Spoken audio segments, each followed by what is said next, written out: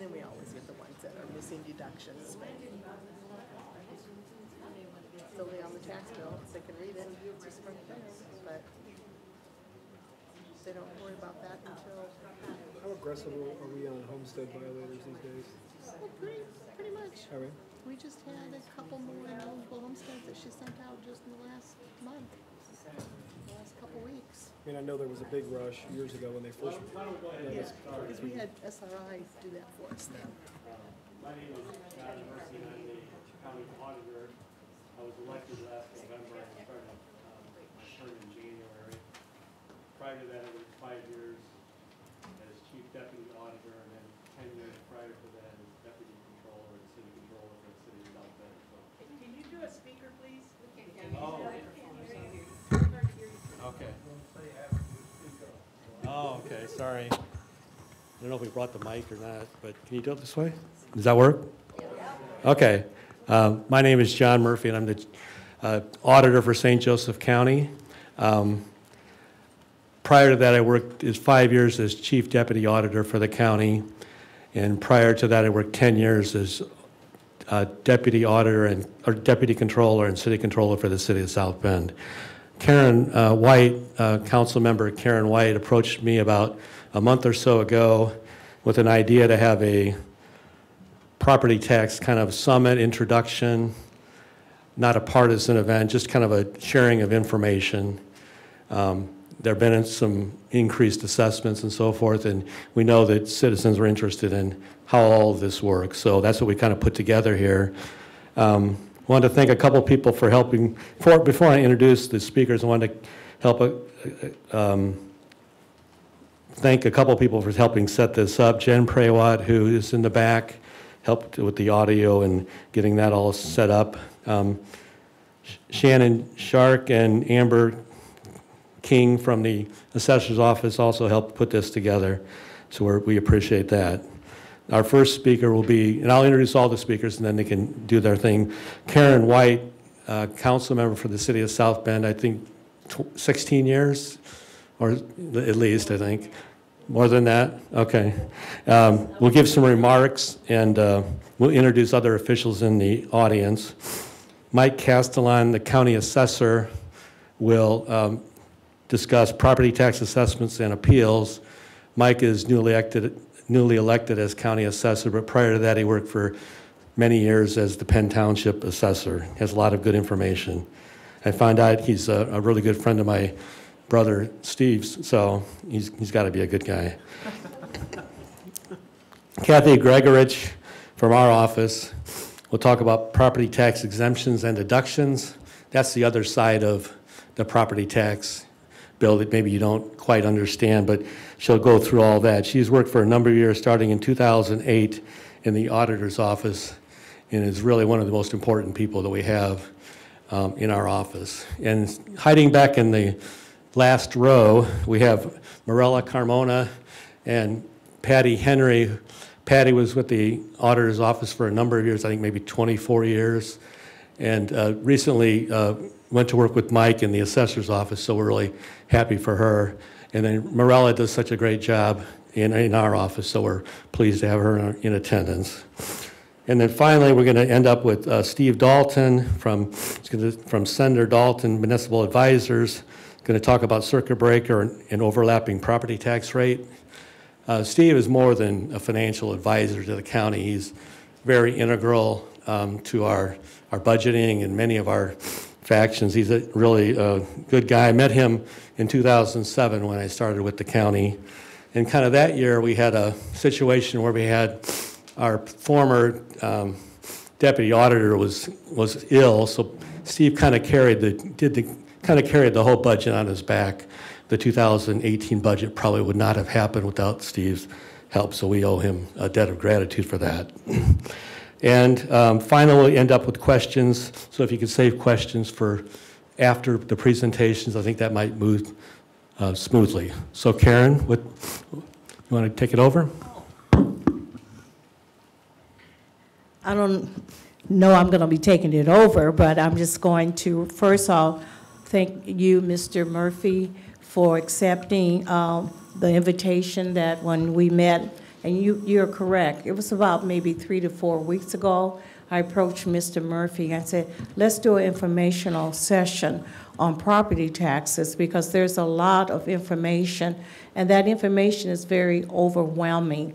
And to begin to share with our citizens, I would like to thank those that are in the audience, and there are some who's joined us virtually to really receive this information. It is a lot of information, but it's good information. I really appreciate you giving the opportunity for our citizens, one, to receive the information, but also have opportunity to ask questions. I don't know if the other Common Council members are virtually. I do know that some will be joining us very shortly. And we'd like to have all the county commissioners and others to stand because I don't want to leave anyone out. So if you would stand and share your name. And I really appreciate you being here as well. This shows for me that we can work together. And I think it's so important as we begin to look at the issues that our city, our county, and also our citizens, that they see that we can come together and have a good conversation. So I'm going to turn it over to the chair.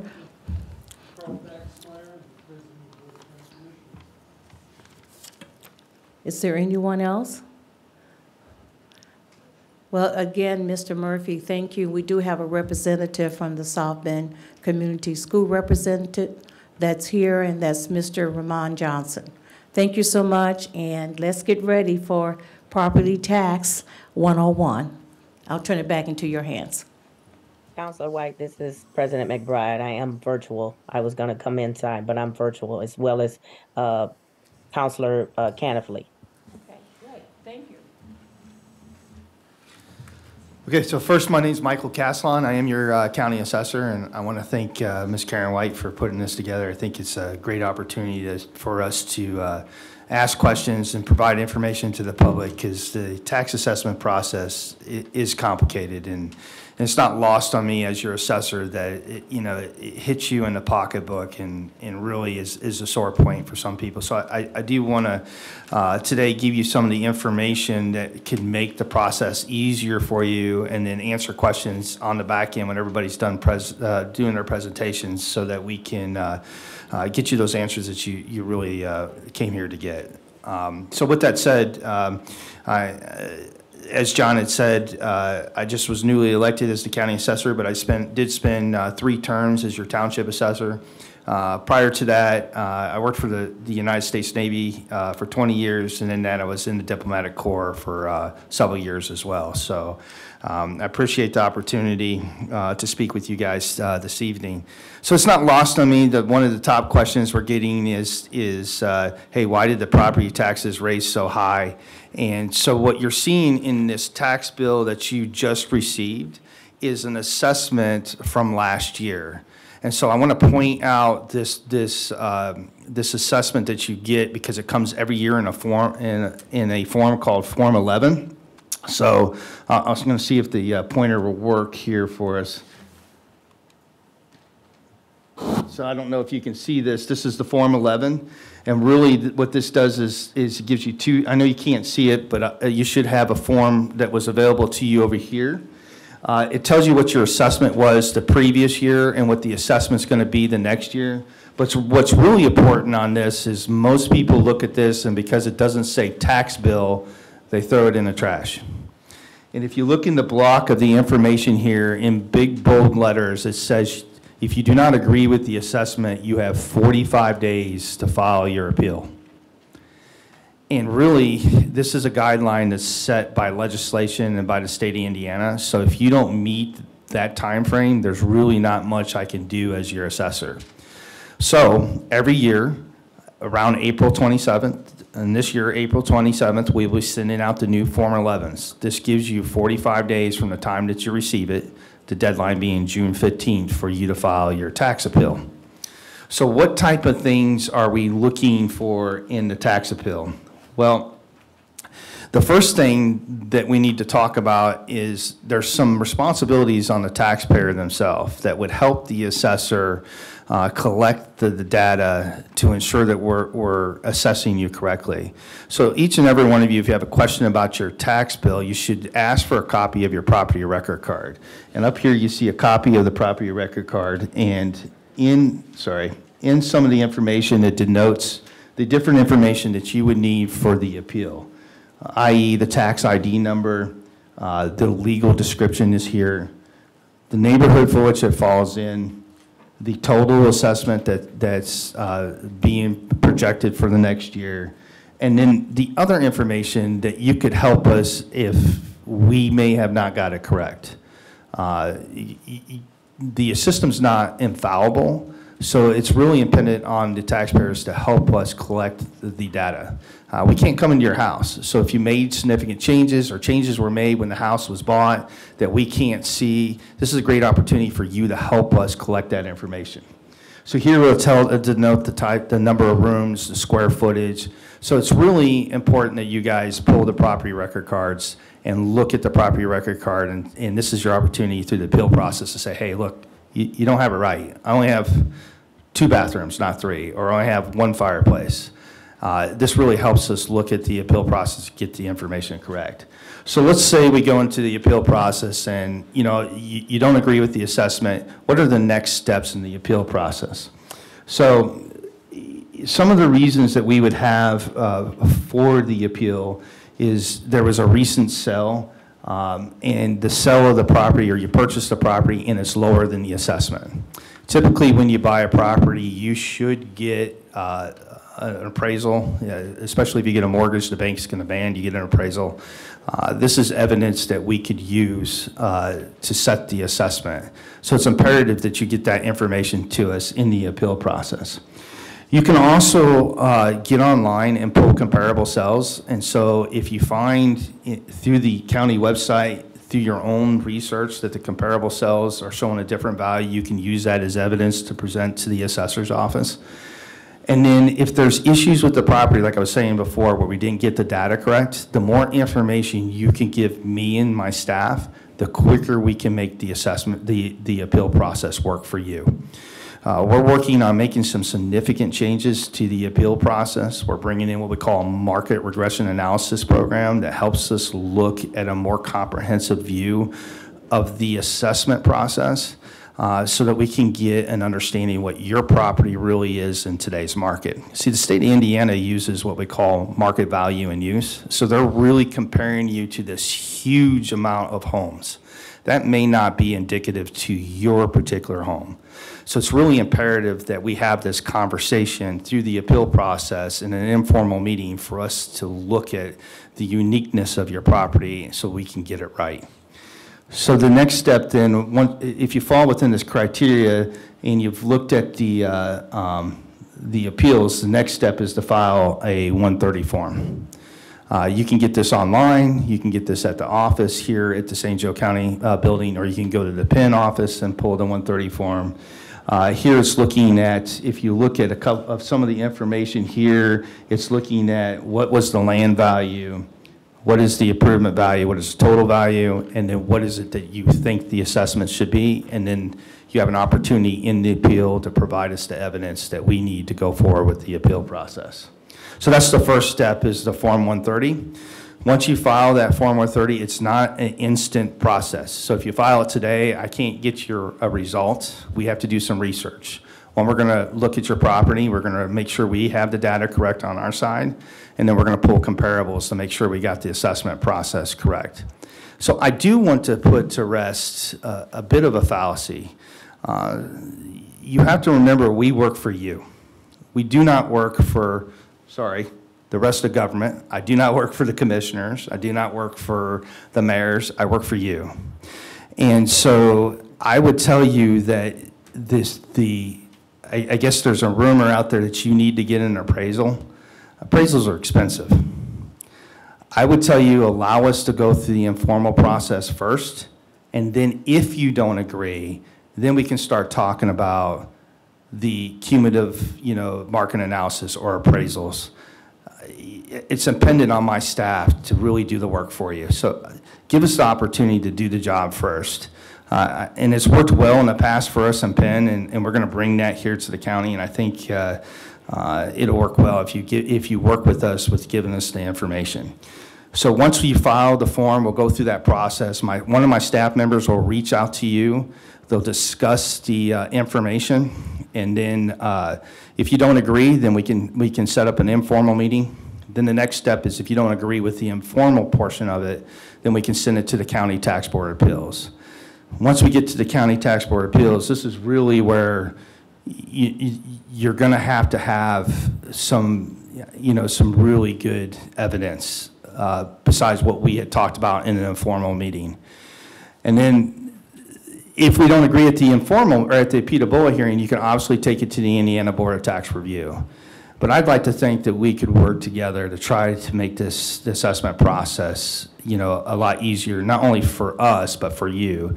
So let me discuss just real quick why the appeal process is so important to the assessment process.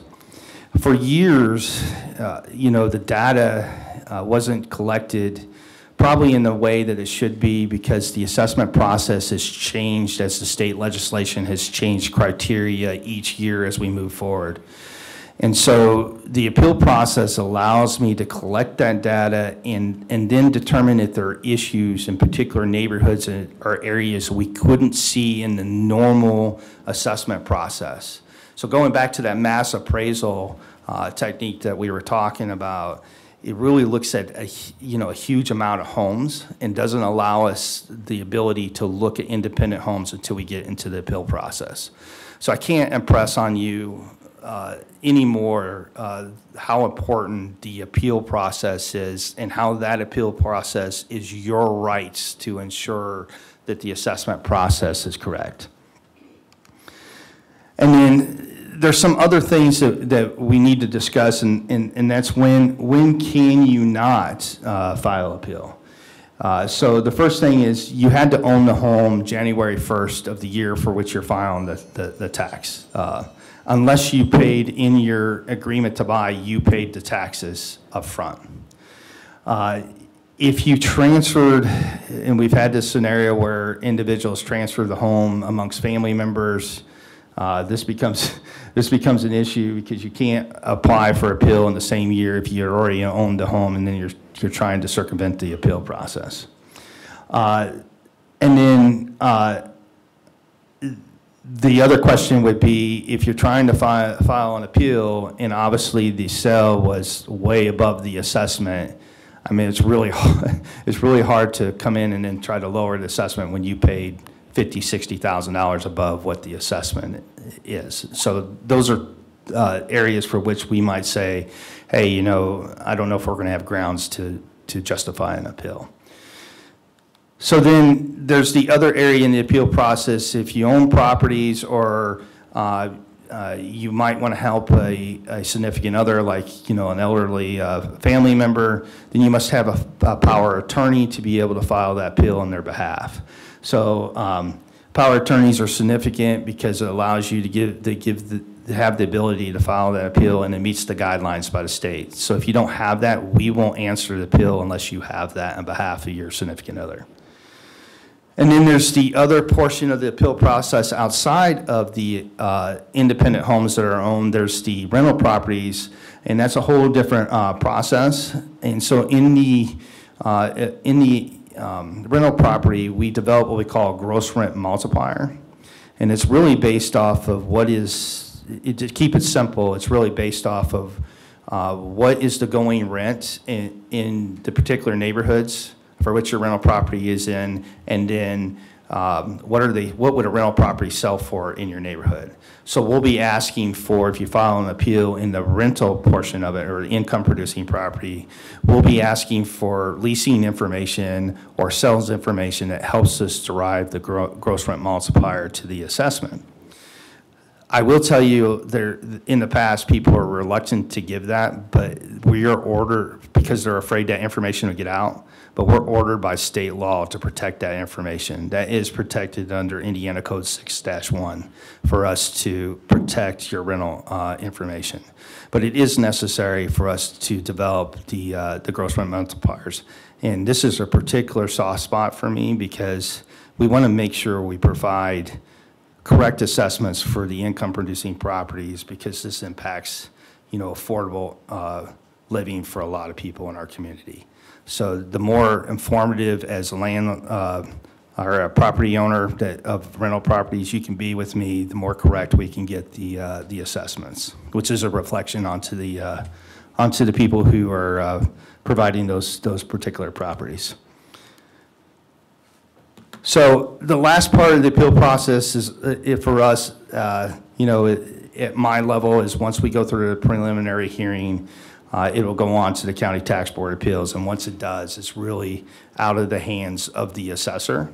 So I think the message here is afford the office the opportunity to do the job for you, and if you work with us, the more efficient we can be to make sure that the assessment process is correct as we move forward. So that's pretty much my presentation, and I'll turn it over to the next speaker. Hi, my name's Kathy Gregorich, and I'm the Office Manager and Settlement Specialist in the Auditor's Office, and I've been doing this since 2011, so I've done this for a little while. I thought I would start, because most people don't understand really how the property tax system works, so I thought I would just start with a real brief overview of that. So it's, because there's a lot of offices involved. So the assessor's office, of course, comes up with the assessments. They roll those values to us, we put them in the property tax system. Then in the auditor's office, it's our responsibility to apply all of the deductions that people have applied for onto their property, or any exemptions that have gone through the assessor's office and been approved. Once that is done, then we actually do the tax bill calculations.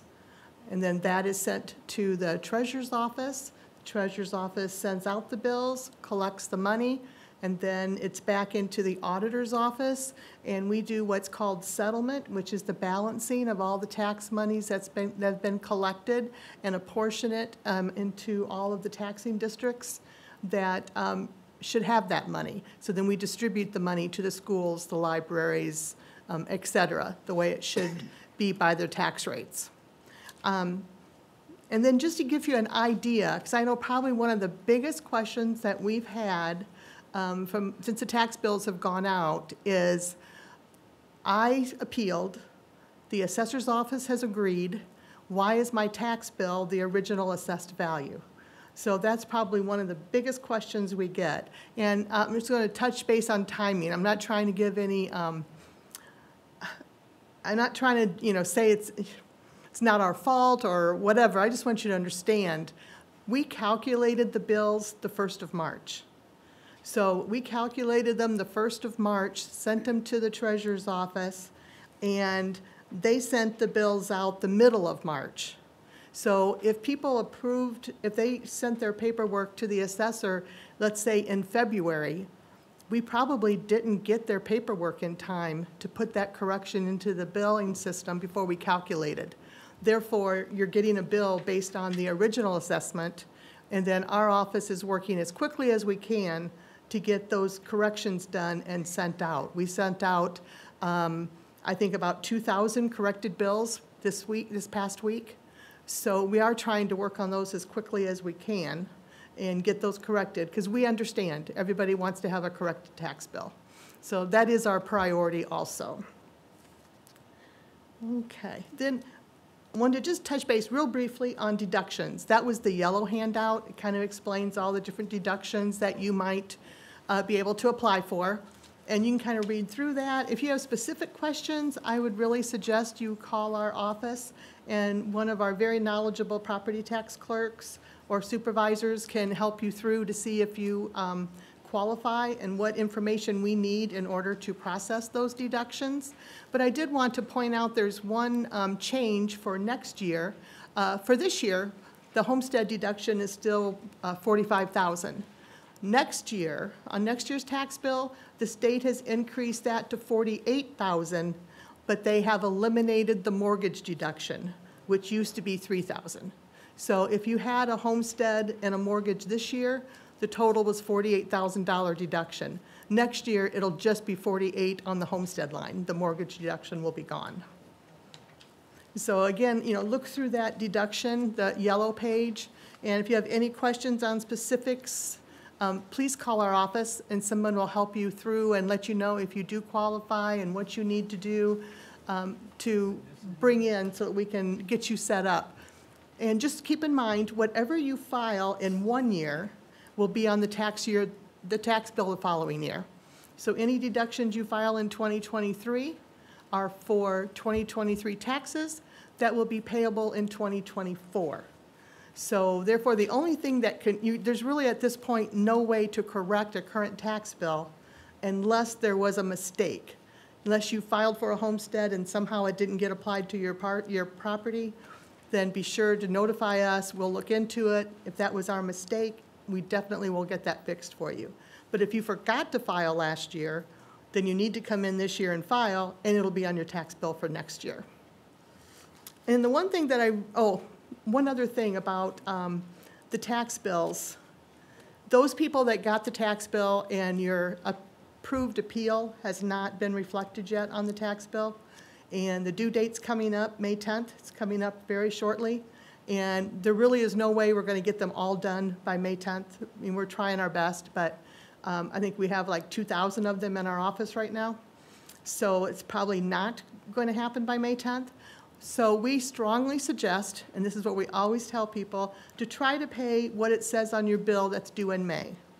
If you pay that amount, then when we do the calculation and the correction, then you're going to either receive a refund because you've overpaid for the year, or it's going to be reflected on your fall installment, and your fall installment will be decreased, and you won't owe as much in the fall. If you try to estimate what your tax bill should be, you can do that, but it's kind of like a buyer beware thing, because if you don't pay enough and we do the calculation, you could get an interest applied to your bill because you underpaid it, and if you didn't pay it on time, you'll have a penalty and interest.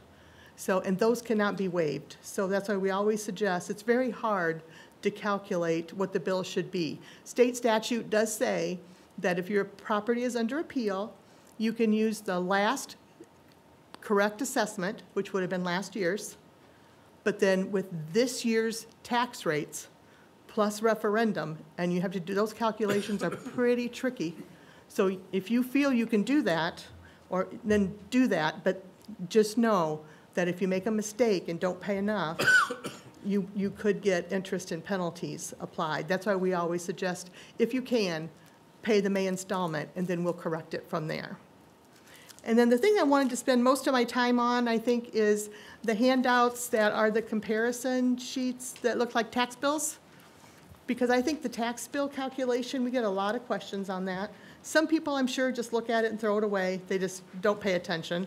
But if you're trying to figure this out, it is a little confusing. So what I did is I did 5 different examples of houses in different taxing districts, but they're all in South Bend. They all live in South Bend. That was my one unity thing here. So I just wanted to say that in Indiana, we calculate the tax bills 2 ways. Table 1, which is the top part, that's kind of the traditional way. And I did not do a slide up here, so I apologize, but I think the numbers would have been too small. You wouldn't see it up here anyway, so that's why I did the handout instead.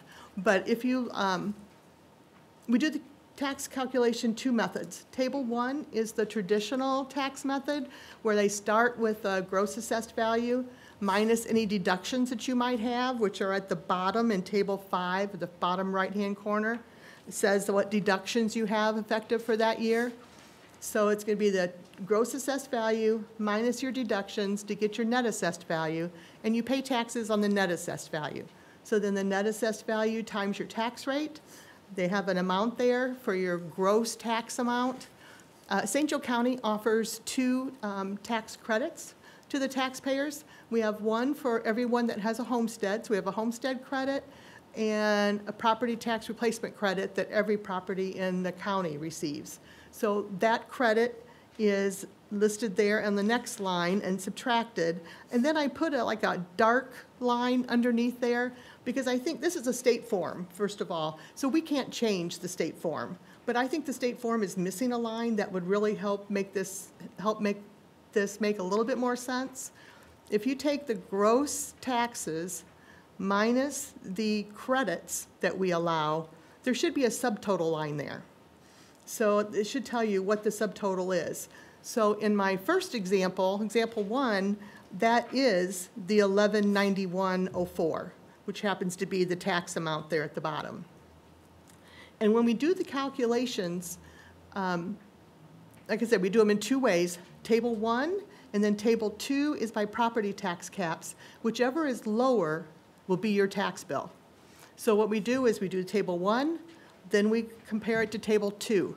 Table 2 is going to take your assessment based on the way the assessor has allocated it between 1%, 2%, and 3% caps. Do that calculation. That's the first line there. So in this case, in the number 1, it'd be $128,400 at 1%.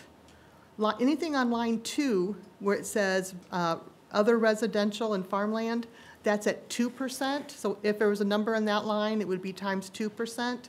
And the 1C line, the third line down, that's at 3%. So if you take the 3% of 300, the 1% of 128.4, you'll come up to the 1293 on the first line on table 2.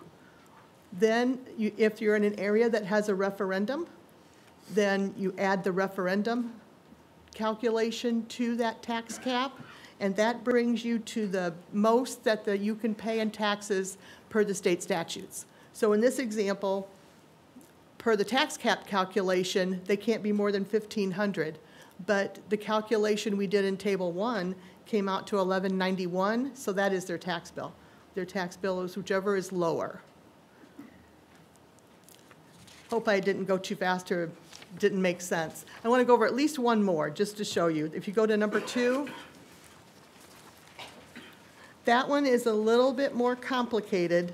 The first, all of it's the same until you get down, and I wrote numbers in there under by where the dark line is, right under 4A. So if you look at those numbers, the 12,344 minus 1,409 equals 10,935.14. So that's how much it came out in the first calculation.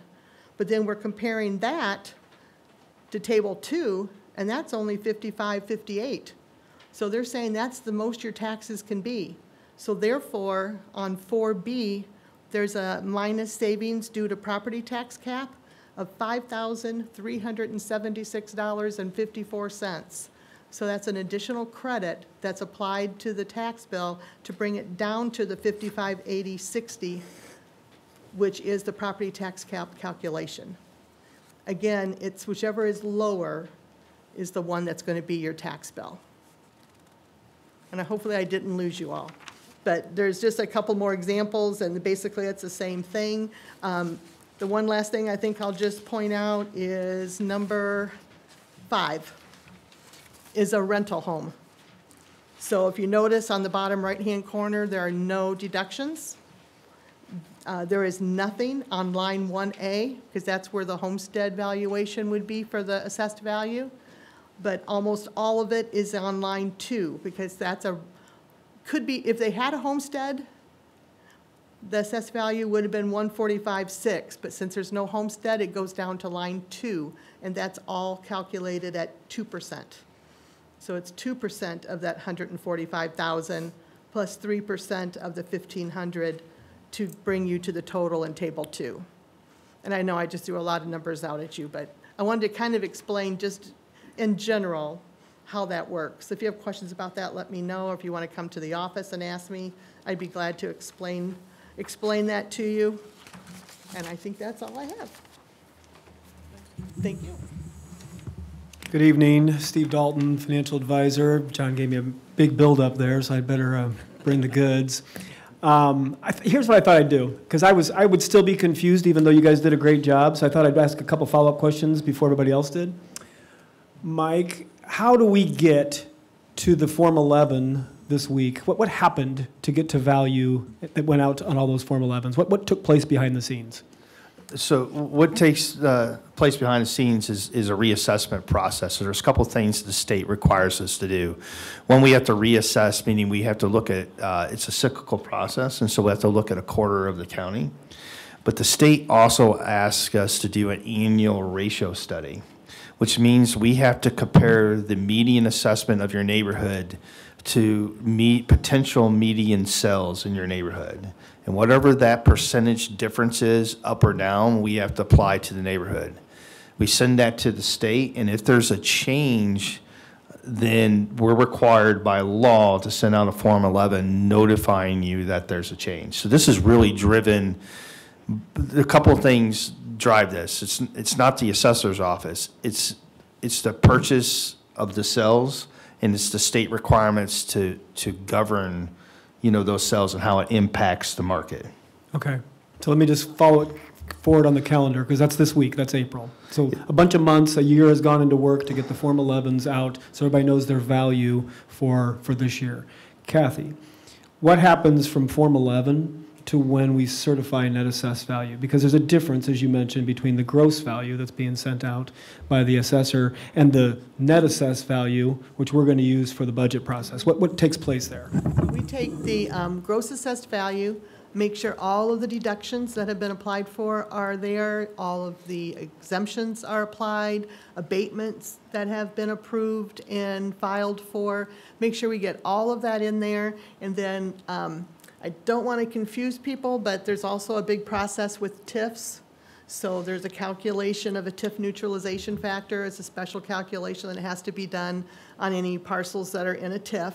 When all of that is done, then we have what's called the certified net assessed value.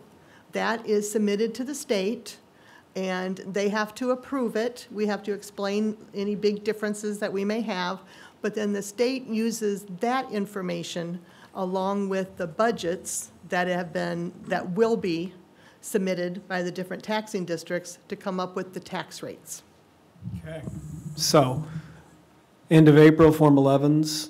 Over the next couple months, we move our way towards certified net assessed value. And then immediately on the heels of getting that certified net assessed value, all of the taxing units begin working on their budgets. They do so in June and July and August. We start seeing public hearings in September and adoption hearings in October. And those councils and those township boards and those library boards and airport boards are all setting various property tax levies to support the operations of those units of government for the following year. Okay, so I did all that on purpose just so that the smallest print document, which is 4 pages, which is called the tax rate tab, would make a little bit more sense.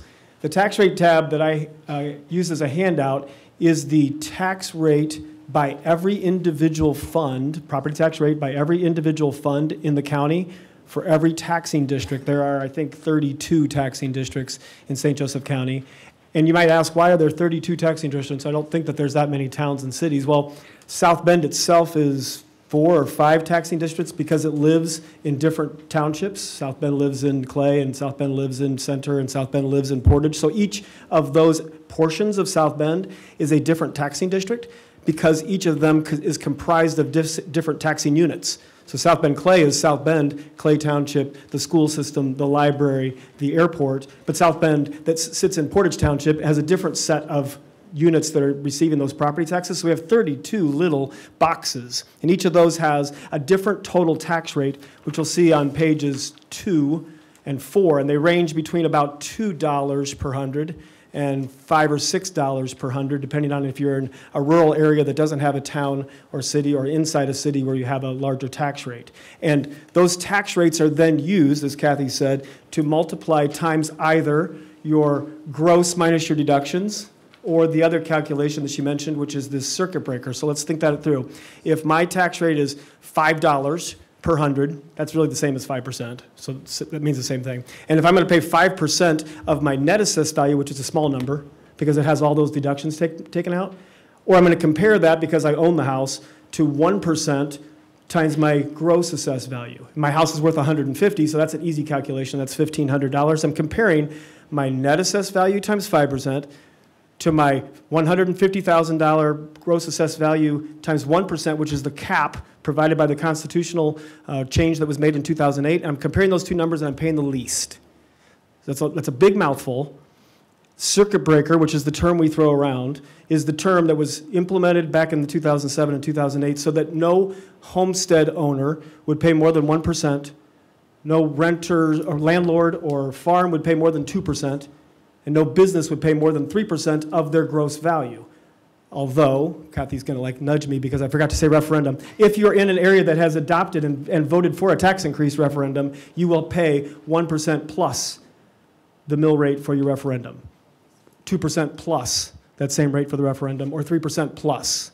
So when we're talking about circuit breakers, they matter to you because they're protecting you as a taxpayer. They're protecting you at 1%, 2%, and 3%. They also matter to the government because the government, in the case of the county, what's our total levy? About $75 million for the county.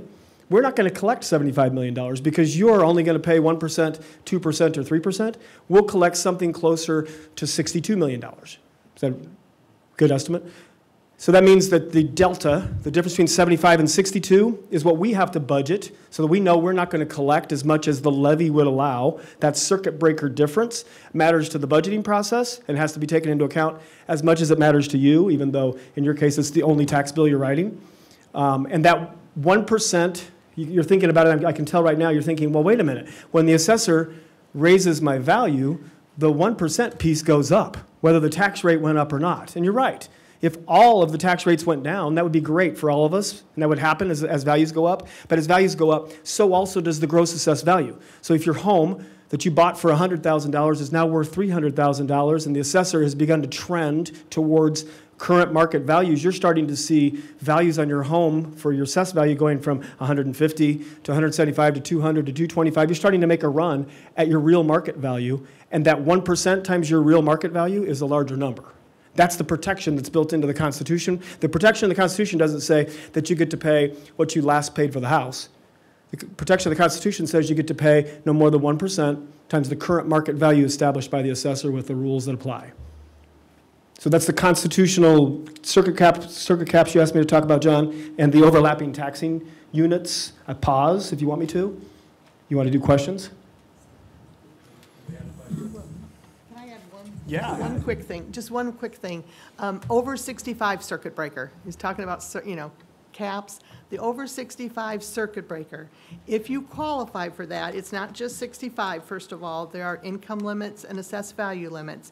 But if you qualify for the over 65 circuit breaker, there's some misconception that it's going to prevent your tax bill from going up more than 2%. It prevents your tax bill from going up more than 2% on your homestead assessed value, that value that's on line 1.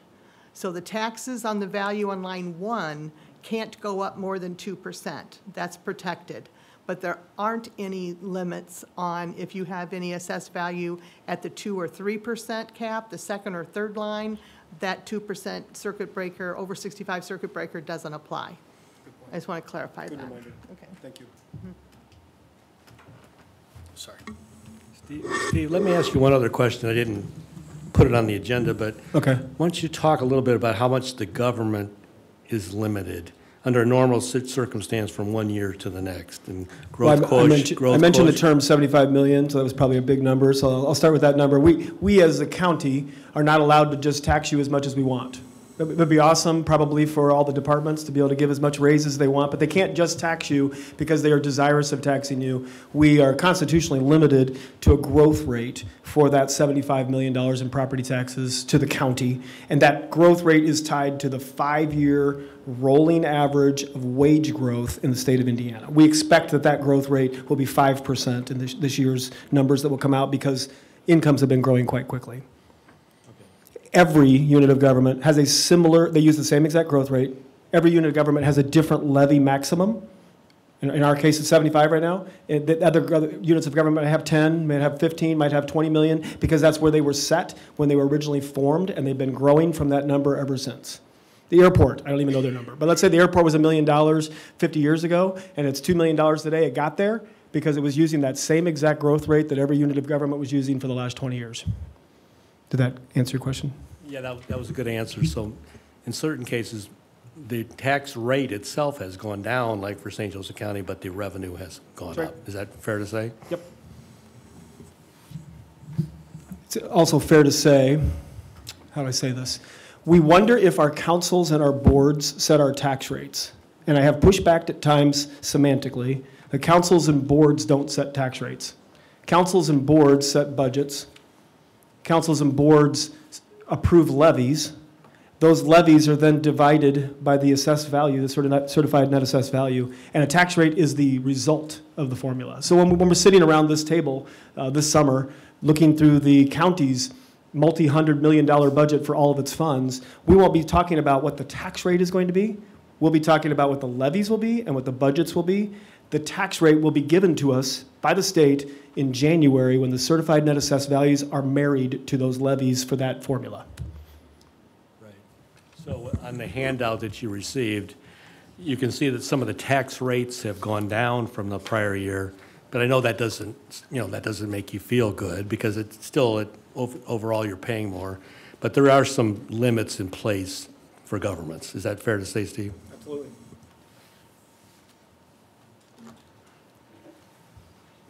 Do we have any other questions from the audience?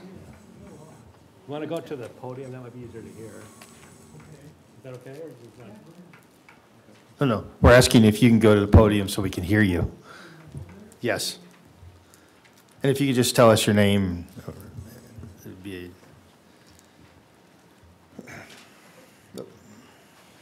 You dropped some paperwork. Oh, I did. Yeah.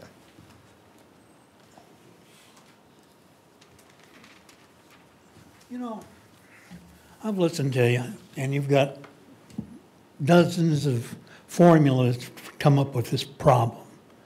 Well, what you don't understand is that when you double somebody's tax rate from $2,000 to $4,000, where are they getting the money? If they're on a limited income, where are they getting the money? They don't qualify for the over 65 rate for the simple reason that you don't give us enough growth in our property to take a cut from it. So you guys constantly come up with these formulas and you double our rates according to your formulas because you're not taking humans into consideration. The state of Indiana has over $1 billion in surplus money. And you're telling me that you guys can't take some of that or get some of it from somebody? I just don't think it's fair, and I don't know what the hell there is to do about it, other than move out of the state of Indiana. Because, I know you're all smiling, but it ain't funny when you can't come up with the money to pay your taxes. And I was struggling before, but now I was just starting to catch up with it.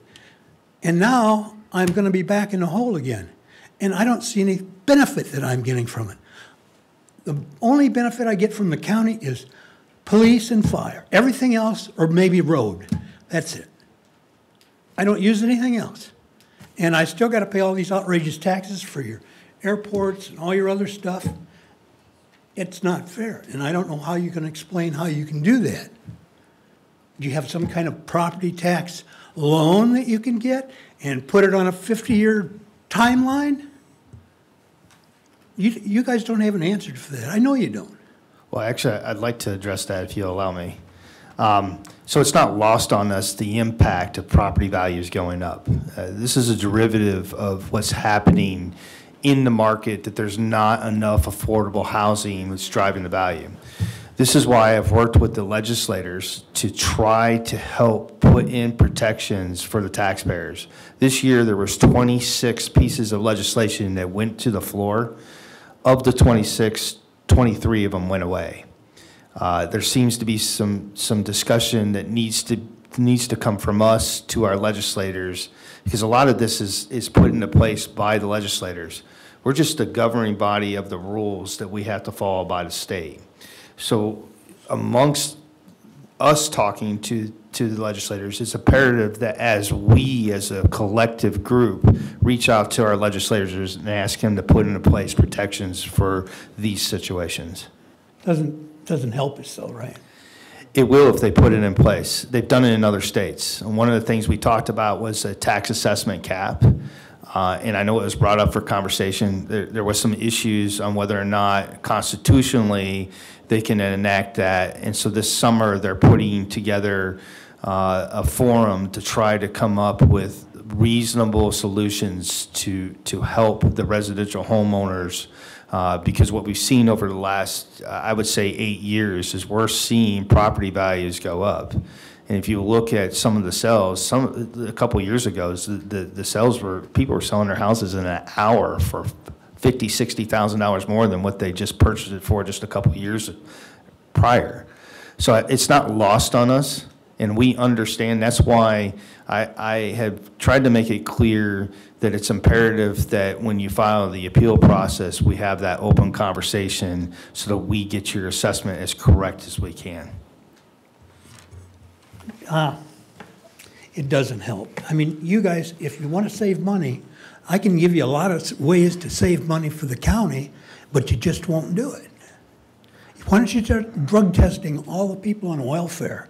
And they don't get it unless they pass the drug test or they go to work. You know, that's another way. That's another one. But I guess I'm not going to get anything out of you other than what you just told me. Oh, I'm dropping them all over on it. Well, anybody else want to? Come on.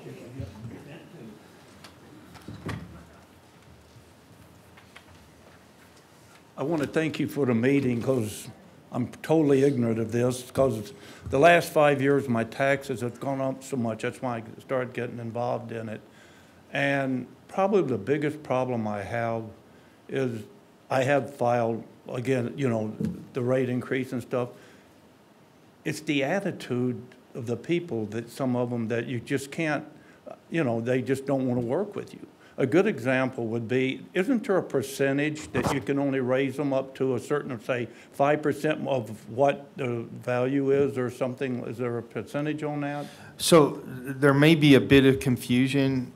There was legislation that was recently rewritten. The legislation said that if assessment went up more than 5%, then the burden of proof was on the assessor's office.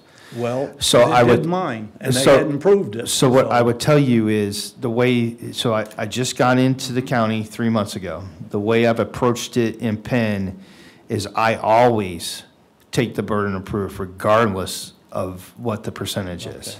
That's why I tried to impress on you that the appeal process is really the important cog to us making sure the assessment process is fair.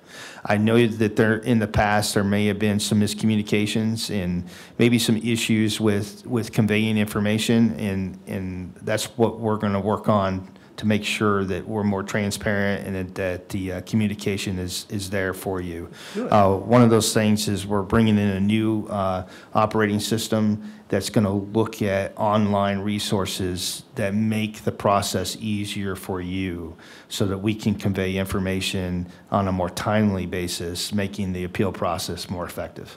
Good, I appreciate that. I'm looking forward to that. I want to give you one example. I had a next door neighbor, lived next door to me for 5 years.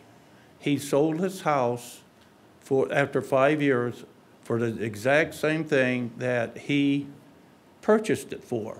Same house, he has the same property, same size house, except he has a swimming pool and an extra garage that's heated and stuff. But yet my taxes went way up more, or the assessment more than what the value of he sold his house for. And they can't give me an answer. So there are those anomalies, you know, in the assessment process. The assessment process is not infallible. As the state continues to change the legislation, you know, and put stricter requirements, it's dependent on the assessor's office to ensure that the staff is certified and trained in the manner that they need to be to catch those particular issues. So one of the things we have worked on here recently is bringing in resources to help mitigate some of those shortfalls. But as I had said in my presentation, as much of the appeal process is dependent on the resources of the assessor's office, it's also the responsibility of the taxpayer to help us correct some of those issues. meaning that conveyance of information on the information of the property record card, if we don't have it correct, a simple conversation helps us get that data correct. So why is this really important? On the big picture, if we get all the data correct, then our numbers on the ratio study get tighter, and the trending is more reflective of those issues in the neighborhood, and it makes it more effective. So really, I think the assessment process needs to open up the conversation with the taxpayers to ensure that we're collecting the data in the manner that we need to. Good, I'm glad to hear that. So, and I do appreciate the meeting, because what that gentleman was talking about, had to pay, mine went up $1,000. I had to pay $1,000 more this year than I did, or this coming year before I did last year. So I'm hoping that you are behind and I get something, let me know what it is and so forth. Because I'll probably be seeing you down there, because I still have some questions. I had a hard time following some. It was great, but I wish you would have put the forms up here. It would have made it much easier to follow things. I didn't think you'd be able to see it. I really, Okay. because they started out, it was great. Then you sort of lost me when you went into some details and stuff and that. So anyhow, I want to thank you very much. And it is a positive meeting and that, so. Well, I did want to say that we will be doing those corrections as quickly. Pardon? We are going to be working on all those Okay. corrections as quickly as possible. And to you and to the other gentleman that came up, we do understand it's a hardship Yeah. for the taxes to go up that much. I mean, I know at least two of us up here right now, ours went up quite a bit, okay? Yeah. I don't know everybody's, but I know at least two of ours did. Well, it's So- been about the last 5 years or 6 years, it's been tough. Especially, it's been really tough, Yeah, so. but unfortunately, I just wanted to point out that although there is a little bit of a percentage thing that Mike talked about, that on the tax calculation side, though, the legislature doesn't have anything in place to limit how much your taxes go up, except for the over 65 circuit breaker. That's the only one. That's the thing that I honestly didn't understand, is the percentages. How, if what percentage what my percentages is and stuff like the 1%. I believed that everybody had the same percent. I didn't realize that until No. today. That's why I really wish you would have had that forms Yeah. up there so I could have followed it a little Yeah, so better. basically on that page that I was talking about, anything on line 1 is 1%. The second line Okay. is 2%, the third line is 3%. Normally, it's just your house and up to 1 acre of land can be on line 1. Okay. That's it. Line 2 is usually like farmland. Line 3 are things like the pools, the things that go down there at 3%. But those Okay. are assigned by the assessor's office depending on what they are. Okay, thank you very much.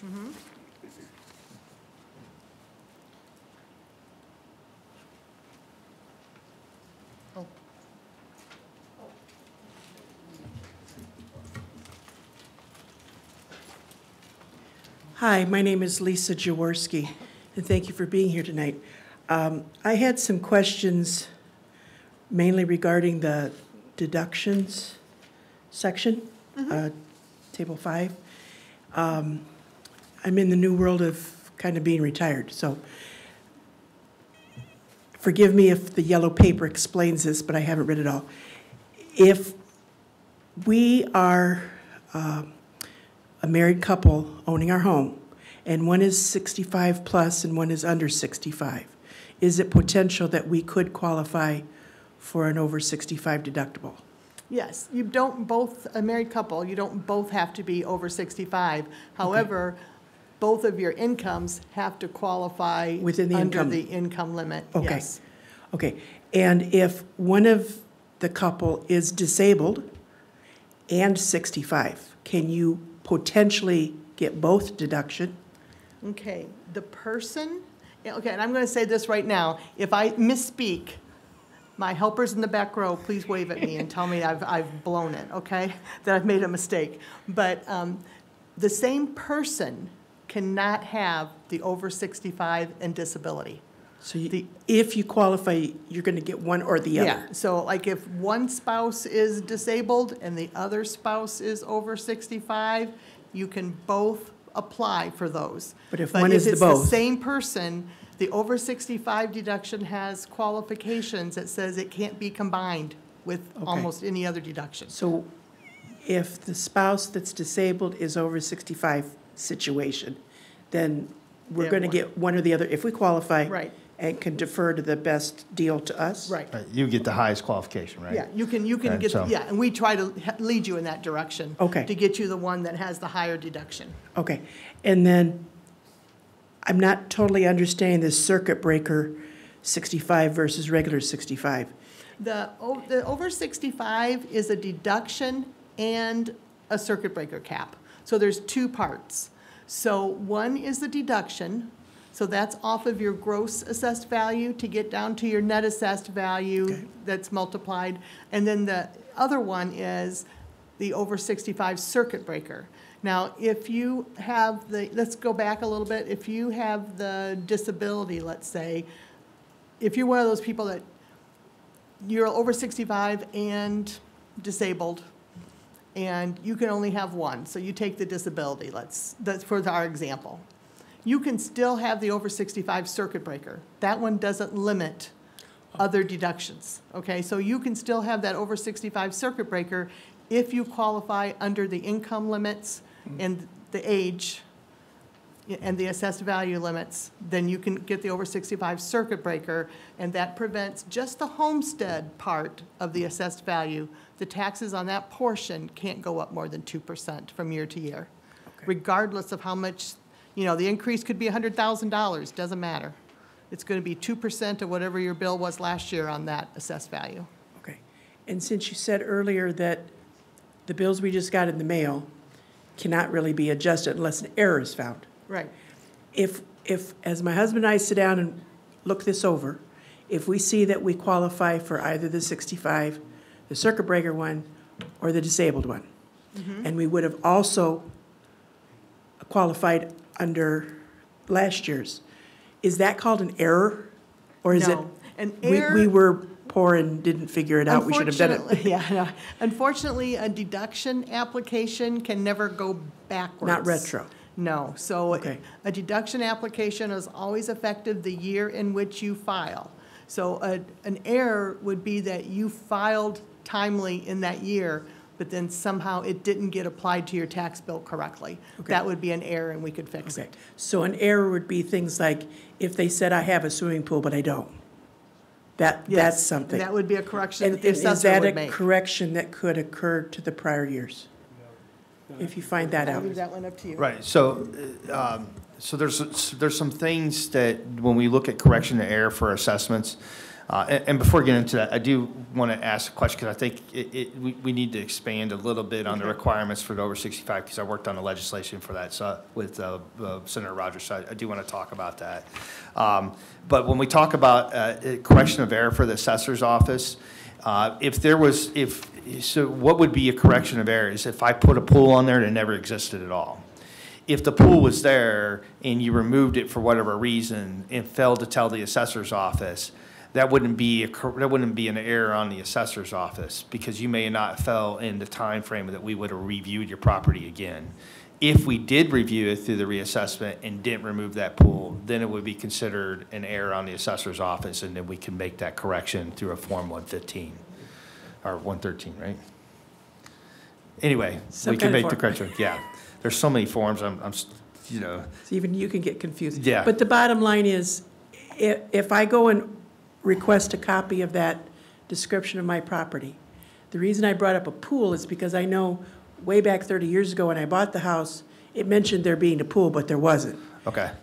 As far as I know, we corrected it back then, but if for some reason we screwed up or whatever and never removed that pool, it's still sitting on there, that's where we need to make contact, get the things corrected. Right, to the assessor's office. So I'll tell you what I do as a matter of procedure to help the taxpayer. We do aerials every year, and so I'll go back through the aerial and see when the pool was last there, and then I'll make the correction for you. Okay. Uh, And Can I expand on the over 65? And please correct me if I'm wrong, because this is the expert in that field, but I'm really excited about some of the legislation that has come forth and some of the talk that's happening with especially the over 65 deduction. So it used to be in order to qualify for the over 65, your assessment couldn't be any more than 200,000, and the total income that the couple could have could not exceed 25,000, not including your Social Security. Now they've changed that. They changed that to 30,000 for an individual and 40,000 for a couple. Again, not including the Social Security. The assessment now changed to 240,000, is that correct? Right.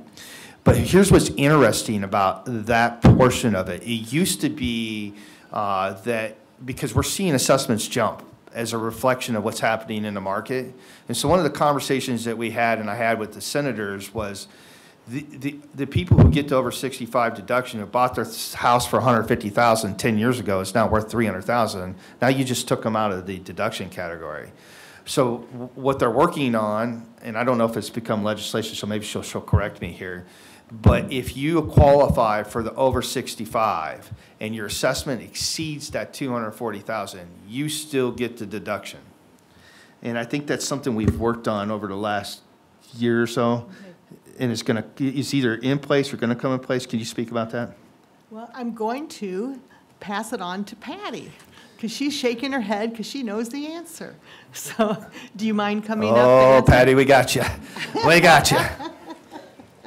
One last question after Yes. she Sure. answers. Could you please define what neighborhood is? Because someone has told me it's not just what I think of as my neighborhood, but it could include beyond my neighborhood. Could you address that after she speaks? Absolutely, yeah. Thank you.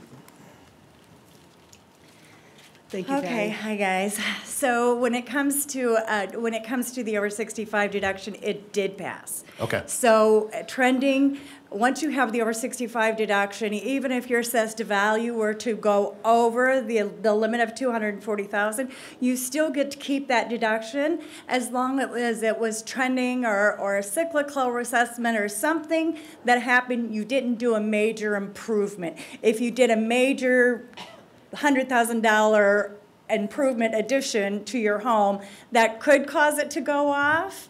I don't believe they've changed that legislation. So I think they're working on that, so I appreciate the clarification. So let's just recap. So what she's saying is if your house was say 240,000 and the trending moved it to 270,000 and you made no significant changes to the home, meaning you didn't do an addition or add 3-car garage or whatnot, then you're still entitled to that exemption. And I think that's a really good protection for the over 65. And I know they're working on raising the cap of 240. Because it's still, in our opinion, not reflected in the market. But again, that's a conversation that people should be having with their legislators. So I appreciate that. I want to go back to the lady's question. Could I define neighborhood? So the Indiana code under the Department of Local Government Finance for assessment process says that the minimum requirements for a neighborhood is 50 homes. So most people think of a neighborhood in more of a 2 or 3 block radius. You know, my neighbors live on the street next door, and so you can only compare me to that. But the Indiana requirements for assessment is again, like I talked before, is mass appraisal. So neighborhoods could be upwards to 1,500 or 2,000 homes. What are the requirements to have that many homes in the neighborhood? It has to be contiguous, meaning that the neighborhoods have to be relatively close in age. And so in other words, you can't have a home built or a neighborhood. Let me give a great example of that. Over in Osceola, you have older homes, and you got a neighborhood in, no, I can't remember what the name of the neighborhood is. I apologize. But it's off of Vistula. There's a brand new neighborhood over there. That neighborhood can't be compared to the homes around it. So that's what we're talking when we talk about neighborhoods, is a contiguous. So yes, you could have 1,500 homes, but they have to be comparable in nature. So I can't compare you to a home that's 50 years newer than than what's, unless it was a home that, for example, a home burns down and they build a brand-new home, then we would extract that from any one of the studies that we would do. So does that answer your question? You said it has to be a minimum of 50 It has to be minimum of 50. So if my housing development has fewer than 50 homes, I will know that my neighborhood is beyond that. Yes, it would be beyond that, and it'd be dependent on the assessor to make sure that we put you with a neighborhood that's similar to your neighborhood in style and age. And there is a place to go look to see what my neighborhood boundaries are? Well, yes, but I don't know if you would be able to navigate it. So we can give you the district, we can give you the area and the neighborhood code, but you're not going to know whether or not I have placed, other homes in that neighborhood.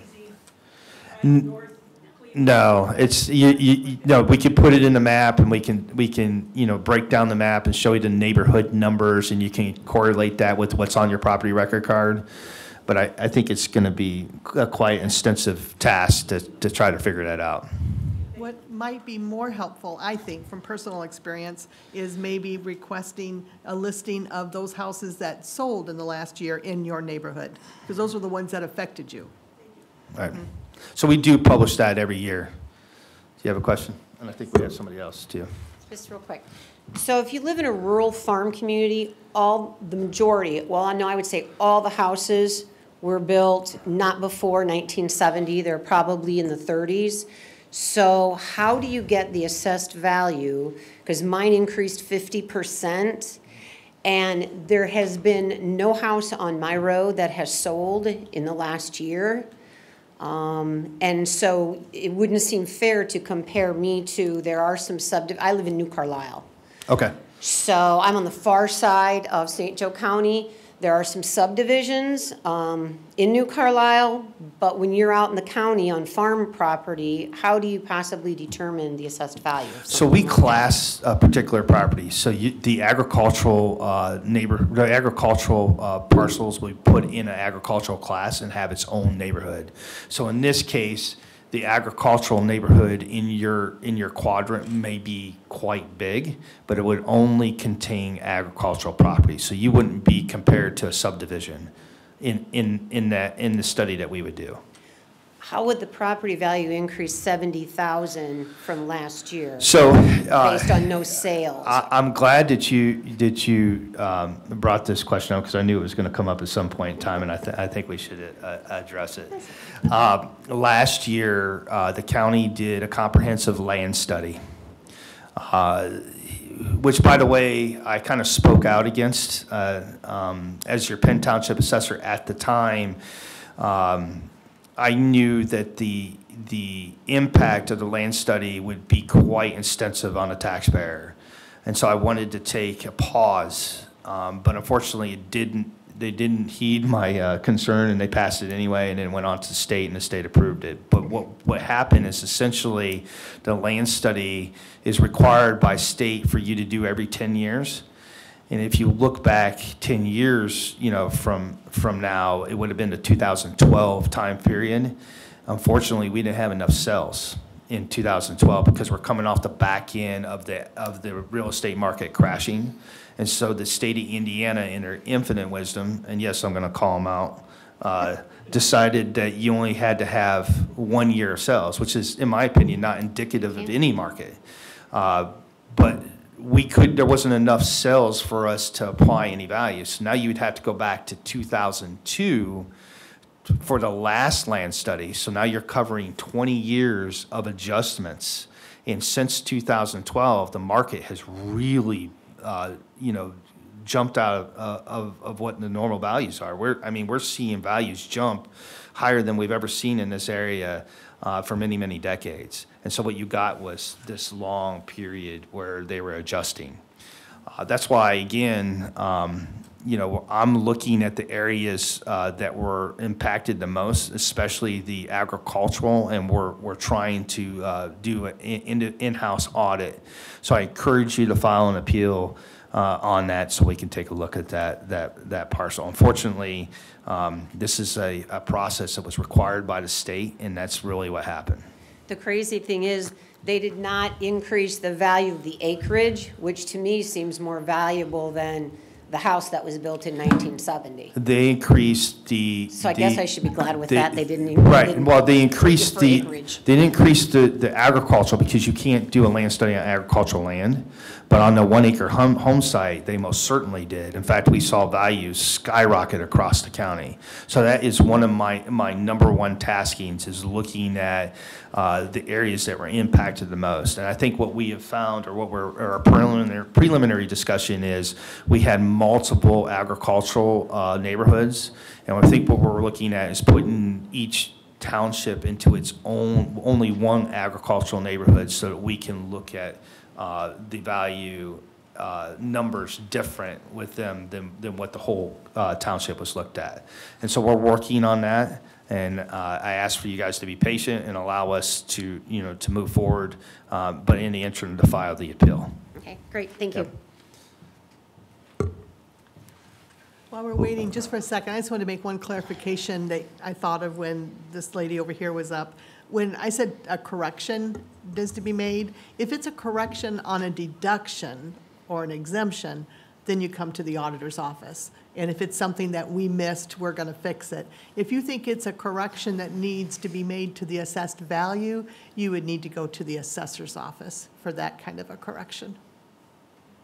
Hi, just really quick, super similar to her situation, except all of the agriculture around the homes was sold, and it's now turning into commercial properties, warehouses, stuff like that. And the value has gone up over, a little over 70,000. So putting these commercial buildings and warehouses on the farmland, is it doing the same thing? So we, by law, can't compare commercial properties to residential. So then the broader question needs to be answered: how does economic development impact sales of residential properties? And so as neighborhoods mature and more resources are available, it can impact, the sales of properties. So if you have economic development, proximity to shopping centers, better schools, No, like those. the Amazon facility. Well, I get that. I mean. Not that we don't all love Amazon, but it's all warehouses being placed on the farmlands around the house, so. It does, it can impact it either positively or negatively. And so that's why, the reassessment process is kind of imperative, because as I'm starting to look at sales or appeals and then sold properties in a particular area like that, if we see property values drop, that's an indication to me that there's a problem. Let me give you an example of what I'm talking about. Several years ago, the state took Capitol Road through eminent domain, and they took away an entrance to the neighborhood. And all of a sudden, we see this portion, and we're going to talk about neighborhoods again. They were part of a bigger neighborhood. It was just a little subdivision that only had one entry, and those values plummeted. And I couldn't see it until we saw the appeal process, and then I was able to make the correction and pull them out of the study and then make an independent review study of just those homes in that particular area. So if I see that in the appeal process through the reassessment, we'll look at the impact as the commercial properties are brought into the neighborhood. Okay, thanks. Yep.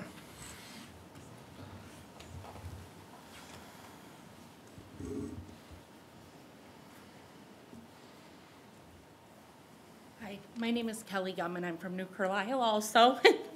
So we're all dealing with that mess out there. I want to tell you, I appreciate you explaining the assessed value process, because in the last 2 years, my assessed value has doubled for my property. I've lived there 30 years, and I've never had increases like this. My taxes have more than doubled. And last year, I did appeal. And basically, my answers were, well, if you sold your house, could you get that for it? Probably, because the values have gone up. Well, then that's what it is. But it was a huge increase last year of more than 30,000, and it's more than 30,000 this year, which has doubled my taxes. So I appreciate you explaining that and how those numbers came to be. And I understand the increase, but as some of them have said, when it goes up that much in 2 years, you just can't afford it. And I've lived there 30 years. So it is very frustrating.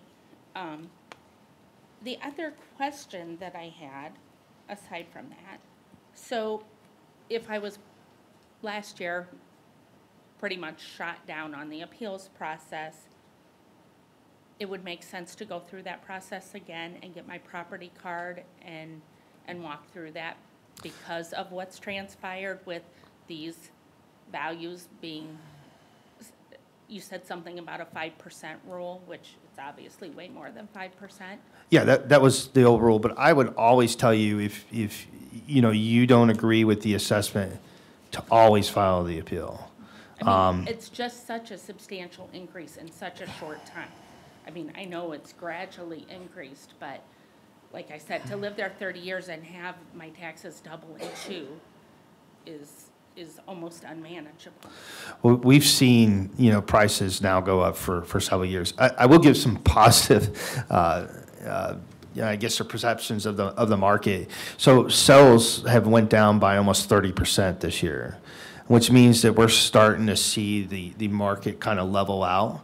And so when I looked at the ratio studies this year, we had it's back to normal prior to, so COVID really drove a lot of the disposable income that people were getting, and they were buying these houses. We're starting to see that level out now, and so my perception of the market is that we're going to start to see less of those spikes in the market, and then as we get the data correct and we get those trending factors tighter, you're going to have less of what we see in those spikes. But I guess the key to this is for us to get the data correct. So I appreciate you bringing your concerns.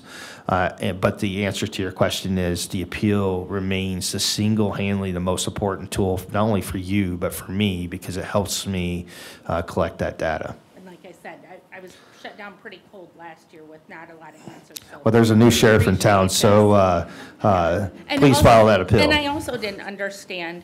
I'm like, I didn't put $30,000 into my property or $50,000. Why is it saying it's increased that much? And I didn't understand that until tonight. So I do appreciate that. On that property card, I have something on line 3. Obviously, I don't know what that is. Will that property card, will that explain what that additional line 3 assessed value is? So are you talking about the tax bill, or are you talking about the property record card? Okay, so she's talking about tax, but do you want to? On the assessment. But she wants to know if it's on the property record card. I think you have to ask the assessor, because I don't believe that it's marked on the property record card whether it's 1%, 2%, or 3%. Okay. I don't I just have, besides the. Right, the it's home- it's Right, not. That But- line 1C, there's something there. I have no But you will idea. see the numbers, you might see the numbers, like if you look at the property record card and see there's, well, we'll say a pool and a shed, and you add up those two numbers and it adds up to your number on line 3, that's exactly what it is. Or it could be excess residential acreage, and I'm jumping in on yours. All right, so I'm getting kind of excited here. So Sorry. I want to talk about some, because this just brought it up and it just jumped in my mind here. So what we're really talking about is what would fall into that line is other structures on your property that normal structures, right that would okay. normally be at 3%. So they just passed legislation both in the Senate and the House, and it's going to the governor's desk, and we believe he's going to sign it. If you have a property, it used to be if you had, let's go back to the property. You had a house that had a attached garage, and then your husband decided he needed a toy barn, and he builds this, detached garage. Or you needed the she shed, whatever it was. Anyway, you build that, and you're assessed at 3%. That would fall in that category. But now the new legislation says if it's intended for the homestead property, it can no longer be assessed at 3%. It'll fall under the 1%, which is a great change to, I think, to help protect the taxpayer. So that is coming in the next year. you'll see that once the governor signs that bill into law. Because I've never known what that third line was, and I still don't know what that's for today, because I just have my house, but, and the other question I have on a sidebar, what happened with the airport that it jumped so incredibly? Let me address I'm that going to one. bow out of that. 2,000%? I'll address that. You're talking about table 3, right? Where it says the airport?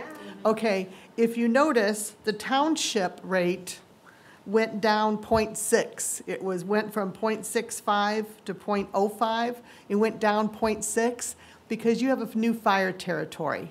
So the fire territory used to be part of the township rate.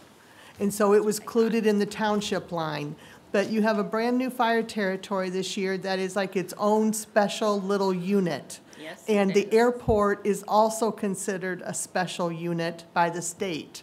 So therefore, on this form, the new fire territory rate and the airport rate were added together on that line. That's why it's showing such a huge increase and such a huge increase in the taxes. I assumed And- that would. Yeah, and so what we need to change the description. So next year, it'll just say specials, not airport. Because you have two, now in Olive Township and New Carlisle have 2 special tax rates. Sorry about that. Wonderful to live in the We town didn't of catch New that, so, sorry. I assumed that's what it was. I just wanted clarification. Thank you.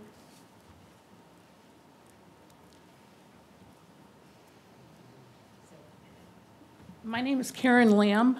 I'm going to try and keep my blood pressure down. I had a heart attack 7 months ago with 5 stents, and I have high blood pressure and didn't bring any water with me. So do we need to tell a joke first? No, it's just having all these other people ask questions, I think helped out some. My question is, I purchased my house 4 years ago in 2019. It was assessed at $89,000. I paid $92,000 for it. Not this outrageous amount of money that some of these people are paying for houses that are causing all of our rates to go up. My taxes at the time were $650. I'm woohoo, this is wonderful. Last year, they almost doubled. This year, they want to tack on another $400. I went from a full-time job. I am now on Medicare and Medicaid. Doctor said, you're an idiot if you think you're going to go back to the type of work you were doing. I did, because somebody told me about these property record cards. I went ahead and pulled mine. I pulled 20 of my neighbors' record cards. 5 out of those 20 have the exact same house that I have, the exact same square footage, the exact same front, the same lot. My property taxes are $20,000 assessed more than theirs are. When I started to dig into it, some of them have attached patios, double-car garages, fireplaces, finished basements, none of which that I have. If I go ahead and do an appeal and have these tax records from these other homes and their dollar amounts, will this be something that they will take a look at on an assessment? Because I do not understand how my property can assess for $20,000 more than everybody else on the block for the exact same lot, and they have more additives to theirs than I do. So the answer to that question is absolutely yes. So I don't want you to have a heart attack. I'm doing pretty good right now. Yeah. I can feel my face, but we're good. Yeah, so you're getting a little red there. So yeah, the answer to that is yes. So this is the type of stuff that I want to hear. I want to hear from the taxpayer on. I guess I don't understand is how it happened. Well, so the assessment process is not infallible, right? Meaning that there's 118,000 parcels in St. Joe County. Okay. And so I have 37 personnel. I have 4 that go out and look at the properties. So if people make changes or people have things that happen to their houses, they add those porches or add those sheds or add, I'm just saying. They're not added. They're on their property card. I know they are. I'm just saying if from the beginning, from the house is built, those things happened, this is what the reassessment process is for. So we're working on training the staff to make sure that they can catch that stuff and making sure that we get that data correct. Did you file the appeal? First question. I have not. It's written here. I came Okay. here before I went ahead and sent Okay. this in. So I think the first process is to file the appeal, submit the evidence that you have, but also you bought your house 4 years ago, correct? Yes, sir. So did you pay cash or did you get a mortgage? I got a mortgage, So first-time home buyer. So you must have got, not must have, I know you got an appraisal. Yep. I would tell you to submit the appraisal, although the appraisal is outside of the 3 years to be a single defining factor for assessment. I will take it as evidence because I believe it's still indicative of the time period. So Okay. I'll take it as additional evidence, and I weigh that pretty heavily when I look at determining the end value for your property. So I would tell you that the study that you did, I appreciate that because this is the type of thing that helps me direct my staff in the right direction, start correcting some of those issues. 2 years ago, I added a pool, a $450 above-ground pool that I put up myself. On this property card, that pool is assessed at $4,600? How in God's name can you take a $450 pool and say it's worth that much onto my property taxes? Well, so I'm going to agree with you. First of all, I don't think sheds or pools that you get from Walmart add any value to your property. But I don't either. But the state still requires us to assess them. So one of the reasons how that happens is because we can't go to every property. We look at the properties through aerial pictures. And there's no way for our staff to tell if it's a $400 pool or a $4,000 pool. Okay. That's why in the appeal process, you make that statement. I send a staff member out to your property, we confirm it, and then we make the adjustments appropriately. Now, the first gentleman asked this question, and I guess I'm going to ask it again. I went from having a normal job, no problems with paying the house payment, the whole 9 yards. I am now down to $1,850 a month between Social Security and the small pension I'm getting from Notre Dame. How am I supposed to keep up with these tax increases? I cannot stay on Medicaid if I try and get any kind of a job to try and offset this because I lose all of my benefits, which means I better have a job that's going to pay at least $800 more to cover that. I don't want to lose my home.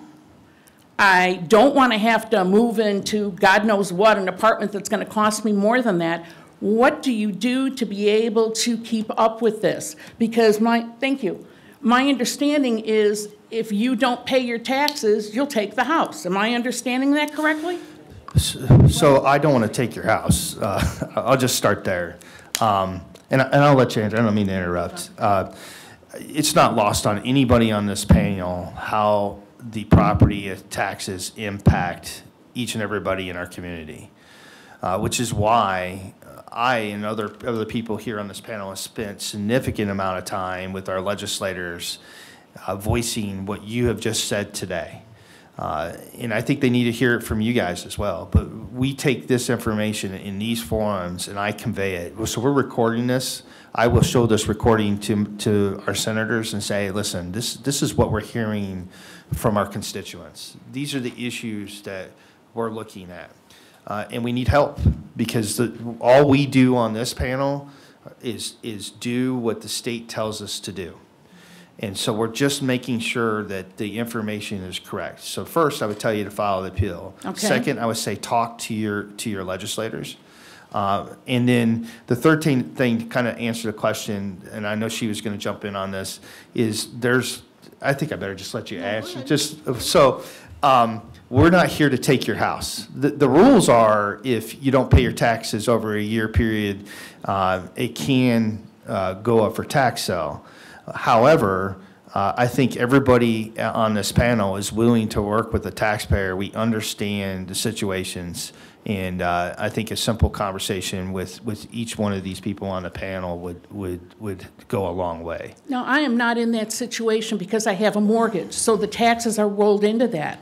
But from the looks of it right now, my taxes are going to go up like $50, $40 a month. They're going to want more money in that escrow account. Yeah, so let's file an appeal. Let's sit down in a meeting, me and you have a conversation, and we'll go over your property. And the other thing was, I did not understand this process. Being a new homeowner, I was stupid. I did not do my due diligence prior to this.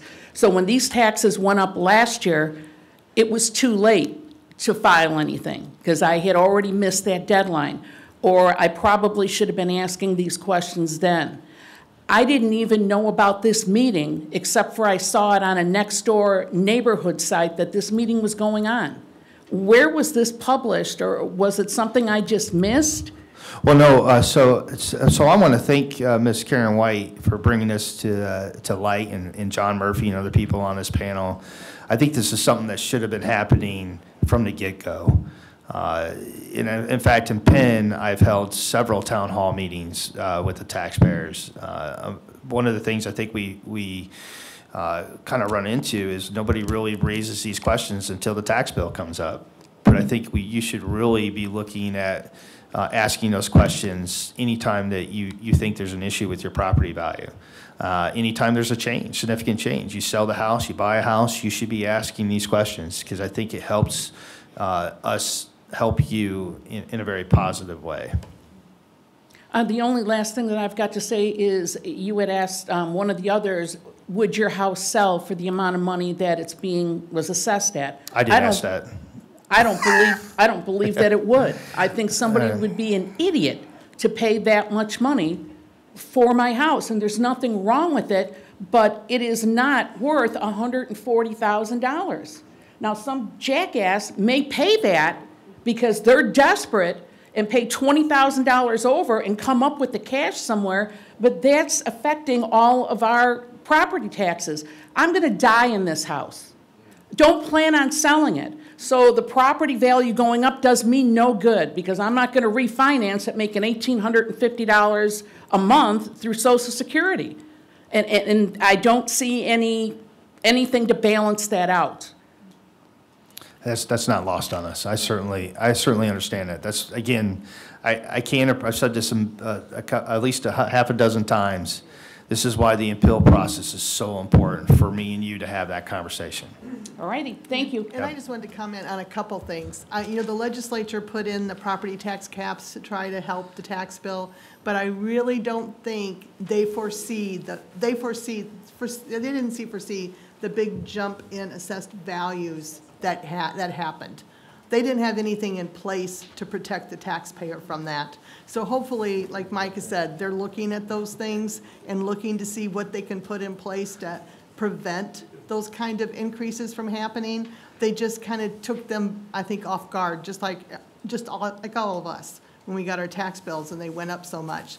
They didn't see that coming and didn't put it in place. And I said one other comment, because I used to work in the Harris Township Assessor's Office for 15 years before I went to the auditor's office. And when you talked about all of your other neighbors were 20,000 lower, one of my thoughts is, and Mike's comments were great, but I wonder if at any time along the line, those people appealed and had their values lowered. And so now you're putting those increases on what the assessments are, but they had theirs lowered. So that's why they're still lower. See what I'm saying? I'm just saying that could be why they're lower. That they might have appealed in a previous year when you didn't. Well, but if they did before, they might have had a lower value because of that. The floor is yours. Hello, my name is Bruce Gordon. I'm a real estate agent. I've owned a company for several years. I've sold real estate for about 30 years. And as much as I would just love to sell $500,000 houses and drive around a nice Ferrari, that's not my life. My life is almost every time I come down to help somebody file assessments or appeals, there is somebody at the window, and this has happened a day ago, and I listened to the guy at the window, and I exactly knew what he was going to say. My taxes went up, and he didn't file for an appeal, and he was mad, like a lot of people are. I'm actually helping someone right now, a guy that lives on Corby, and his taxes went way up. Well, he never filed an assessment or his homestead, and he was in the military, and he only makes $30,000 a year. My point is, I work with so many people that I see this constantly happening, and good luck figuring it out. But I'm just saying there is a problem. There really is, and it's for myself, it's just very disheartening to see people, and I know they get a form in the mail, it's on there, but I look at it in my eyes that I've been doing this a long time and I can read it. And I just wonder if there's a way, we're not gonna figure this out tonight, but if there's some way to make it easier for people to understand. I mean, the title companies have tried to help people by filing their exemptions, which I think was great. This guy used an attorney to transfer his house from his parents to him. So his attorney did not do that for him. I'm sorry if there's any attorneys here, but now I'll pick on my profession since Mike brought up the fact that you bought a house, and so I'm just saying there's a problem. I don't know how to solve it, but there really is a problem. And there's just a lot of people that have a hard time navigating, especially as they get older through this process. Don't ask me why, don't ask me how to fix it, but there is. And if there's a problem that exists, we have to look at it and try to solve it, I think. Mike actually talked about if you bought your house and the assessment came and the assessment was lower than what you paid for it, that you may not be able to get your reduction in it. I would actually say that under some circumstances, that's actually not true. And I'll give you a perfect example of someone that, I have a friend that works at United Export, and he works in the Middle East, and he called me and said, you don't want to do this, but I want you to help this person out. They're in Israel. This guy's mom bought a house at a seminar in Israel that was on Illinois Street, and they told her that she was going to be able to rent it to Notre Dame students. And it's very unfortunate because I went back and looked, and the house was listed for about $30,000. The realtors pulled it off. There was a group of realtors and investors that sold it to this person for $50,000. So I'm thinking to myself, I can't meet with them. They're in Israel, so what am I going to do? So I pulled up the assessments for the houses around it and the sales of what had just sold in that area. So I could share that with them and email it to them and go, look, the houses around you have sold for $25,000 to $30,000, and they're actually, by the way, in better shape than yours. So I sent that to them, but what I looked at when I did that, and it's one of my pet peeves of doing this a long time, I always look at assessments. When I see houses, I look at what their assessment is. And all the houses were assessed, almost, not all of them, but a majority of them, probably 70%, were assessed higher than what the sales price was. And I'm like, well, that's kind of weird. It's an area that, you know, you think they should be a little lower. If you can give someone a break, give someone that lives in a $30,000 house a break. So I ended up selling the house for $18,000, and so had it. So the house was not worth what she paid for it. And I really believe in the last year, that's happened a whole lot in some areas. And I would say anything that's around Notre Dame, that might be the case. So it doesn't happen a lot, but I do think it happens. And when I talk about assessments and why I look at them, one of my habits is whenever I see a house that's over $500,000, whether it's listed and comes to the MLS, I always look at the assessment. And it seems to me that a lot of houses that are more expensive are the ones that seem to be assessed less than the other ones. And again, I know you're new, but I'm just telling you what I've seen in 30 years of experience. And my experience is different than everybody in this room, because you work for the city, county, state, whoever you work for, but I work with the people that are out, let's call it in the trenches. And again, I don't only sell $500,000 houses. I work with people that are sometimes quite poor. I work with South Bend Heritage Foundation, and it's one of the people I love working for because we put people in houses that a lot of times can't. So that was just one thing I wanted to interject. And one of the questions I have, so if I want to help her lower her taxes, because that's what I do for some people, if there's no sales for her home, can we just use then homes that we find and we have to search around there or what other assessments are? Because a lot of times it's like, well, it has to be a home that's sold in this time frame. So I look at, so, boy, you brought up quite a few things. So let me, Sorry. let me jump back and then I'll answer that question. Sure. For you. So yes, there are the anomalies in the market where individuals will pay sight unseen higher than what the property's worth. Yep. I guess so the general statement that I made, there were some assumptions that you went through the normal route to purchase the property, the bank gave you an appraisal, and the assumption is it's going to be close or indicative to what the market value is. The appraisal was. Right, so that there's some general assumptions there. So yes, Right. there are those anomalies where that happens. And again, as I had said before, this is where the appeal process, really becomes important. But then to jump back to the other question, so typically the protocol had been before that the assessor would only look at sales within that year. Right. I approached it a lot different. I'm bringing on board here a multiple regression analysis program that looks at 3 years of sales. Okay. And we can even go back 5 years. I have the ability to time adjust for appreciation or depreciation of value based off of inflation and other things. Right. So if we find those instances where there were no sales in the neighborhood, I do have the resources to be able to reach out and try to get a value for that. That makes it a whole lot easier helping people with their appeal. Because if you only can use, in the past, only use sales and there's none, what do you do?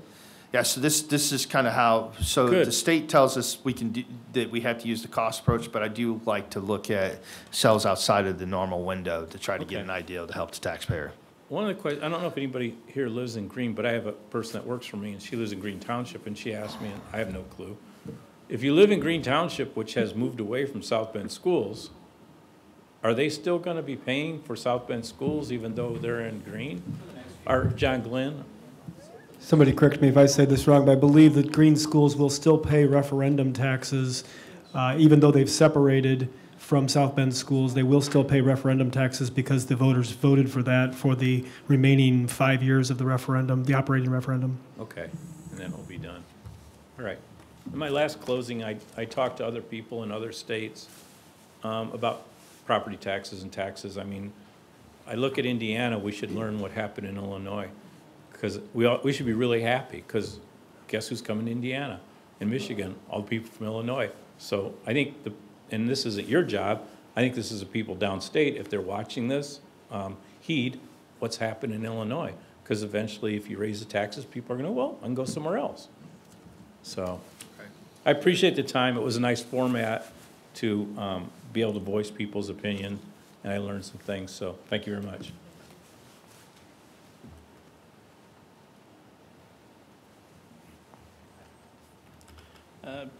Good evening, Tim Cotton, Chair for the Libertarian Party, resident of Green Township. Just want to, couple points that I want to, put out to the crowd here. Indiana Department of Local Government Finance, you'll find that at the indiana.gov website. It actually has a very good walk you through type of citizen's guide to property tax assessment. There's a few PowerPoints there, some PDFs, but it'll walk you through your tax record card and show you how some of those calculations are made. So it's a very good resource what they put together down there, and I went through that here a couple years ago, and it really helped me understand how the tax rates are set and then how the numbers actually play out on the cards. One question here, Mike, first question that I told you I was going to ask, is taxation theft? So the short answer to that is yes, taxation without representation is theft. Yeah, thank you very much, Yes. Mike.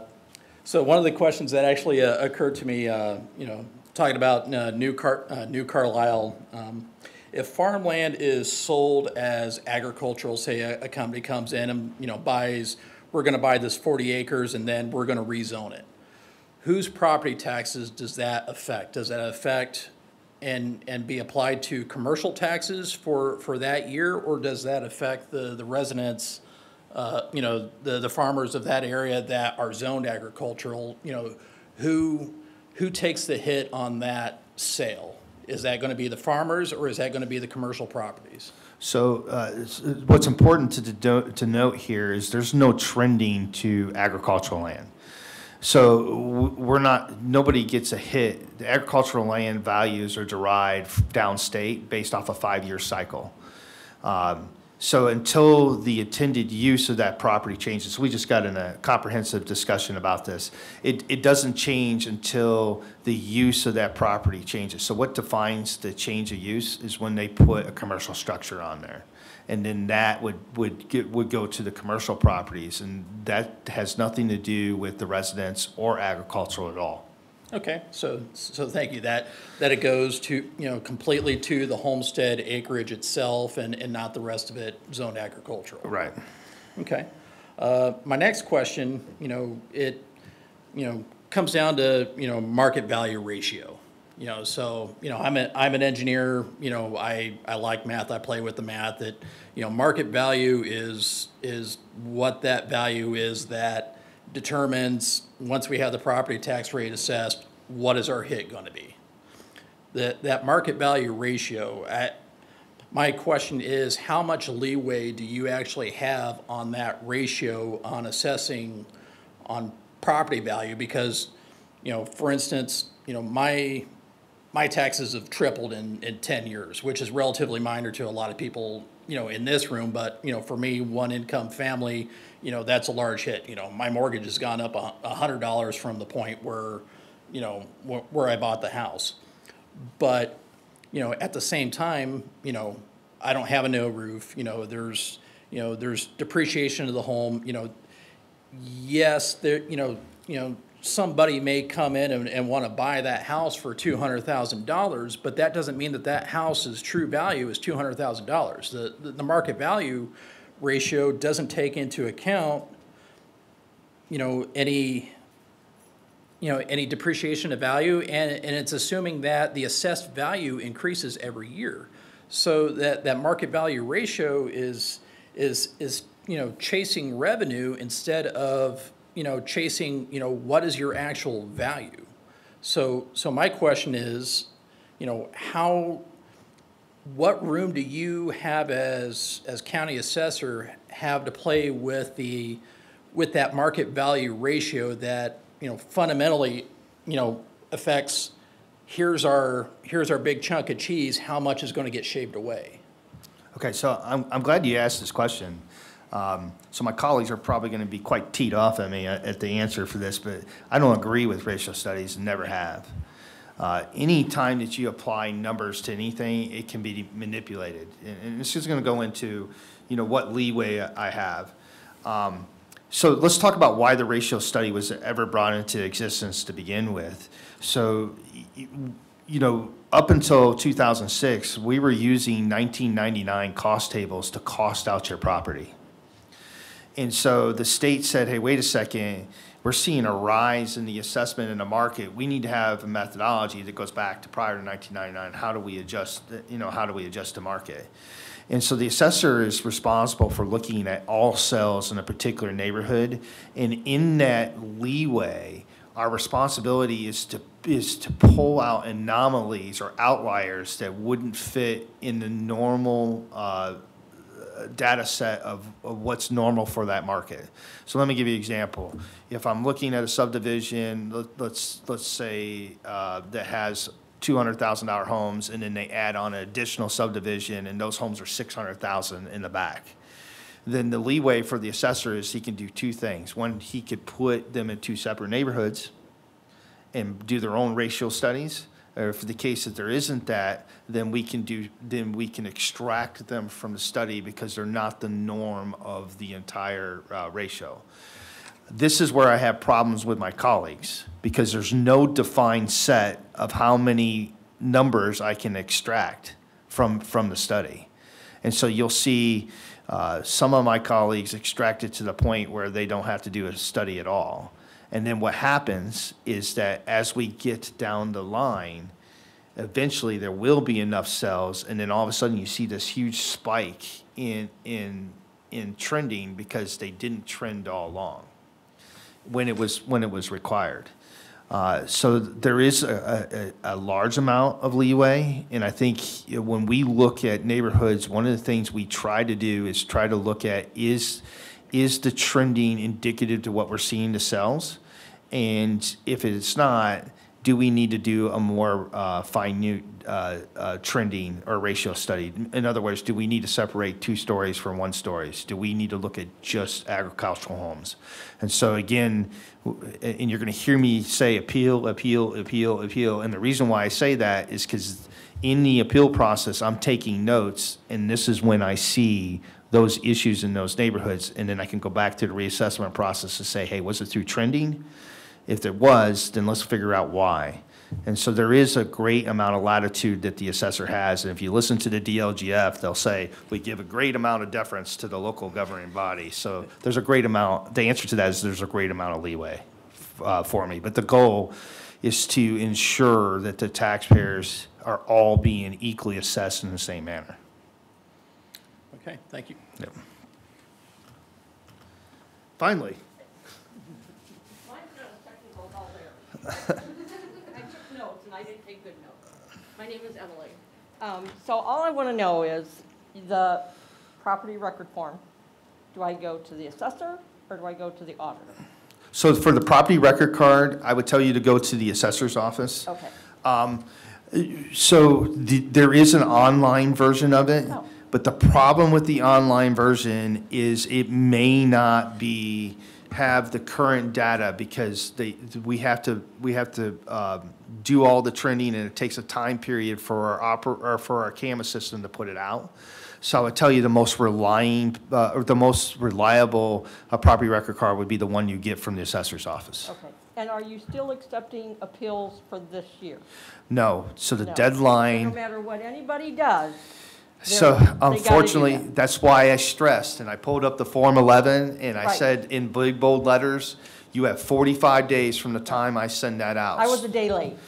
So you're going to receive, we're sending out, actually tomorrow, the Form 11s are going out. So you can file, just because you missed it this year, you don't need to wait till you receive your Form 11. You want to file an appeal, you can file an appeal tonight. My staff is standing by. If you want to file an appeal, we'll take that from you. And that'll be for next year. That would be for next year. So unfortunately, the state is really clear on the time frame for which we can accept appeals. Okay. And so, like, I have not done anything to my house, like no additions, no nothing. But my neighbors have. So their improvements has affected my taxes. Correct? Well, so yes and no. So this is where the system gets kind of complicated, and this is why training in the assessor's office is paramount to ensuring fair assessments. When when a property is sold, you're required to do a sales disclosure by law. This opens the window for the assessor. It gives us 60 days to look at the sale and figure out whether or not it's valid. And so what's great about properties being online, they put MLS puts pictures online to allow us to look into the home. So we can't go into the home. So if they made improvements, we can see those improvements, then we make adjustments within that 60 days. So if those improvements of those, so we see we go through the appeal process and I say, hey, there's some issues in this neighborhood, and we go back to the cells and we see that it was because of improvements, then we make the adjustment, or I will make the adjustment as we go into the reassessment.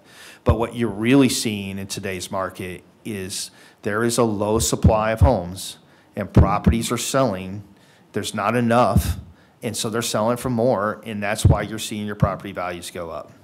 And that's something that, I don't think anybody can control because there's a lack of supply of homes.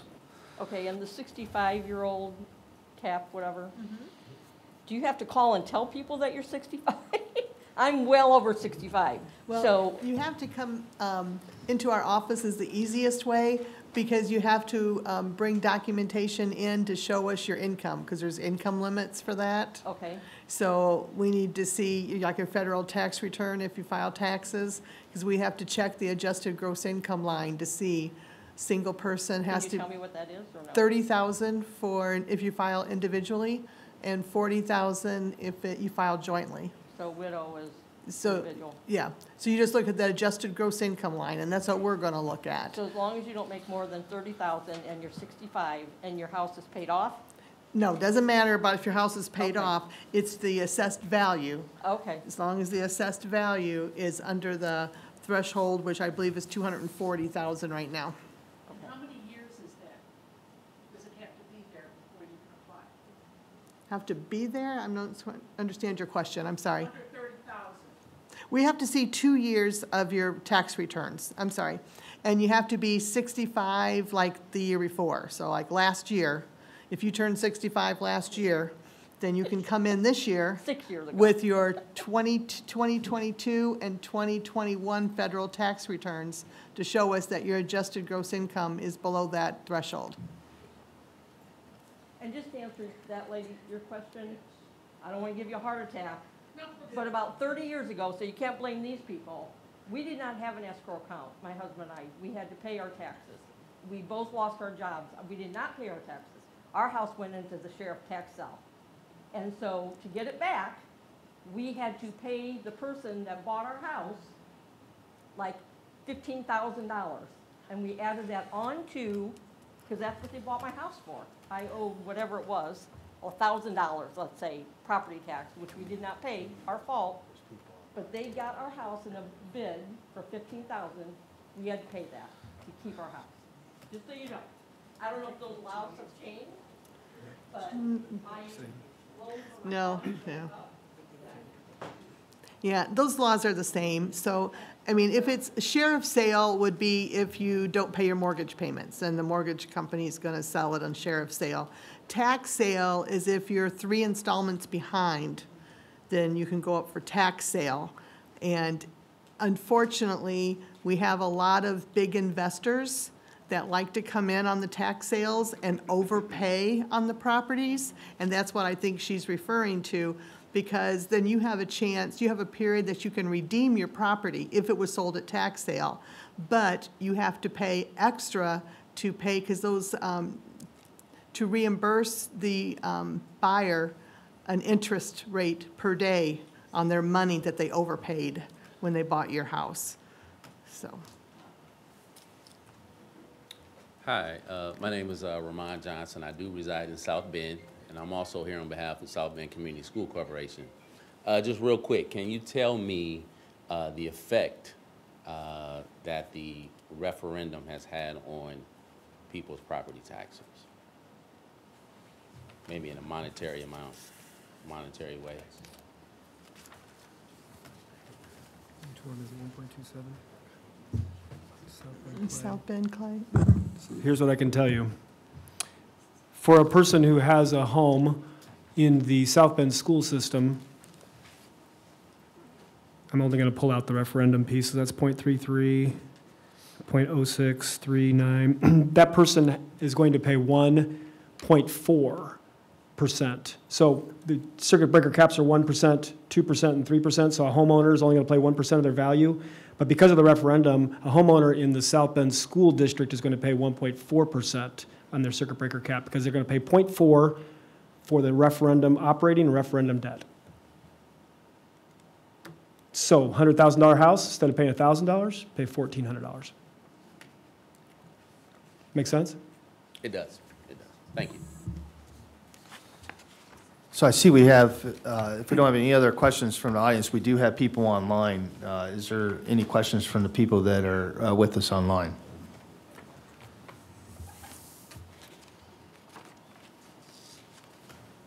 Yeah, they have two. Thank goodness I read that right. Okay, not seeing anything. We appreciate you guys giving us the opportunity to come out and talk to you. I will stick around if you have any one-on-one questions. My staff is here if you want to file appeals. And certainly, we're there, Monday through Friday if you have any additional questions. So thank you for your time. Okay, let's not you and I. Huh? Yeah, I try not to move too far.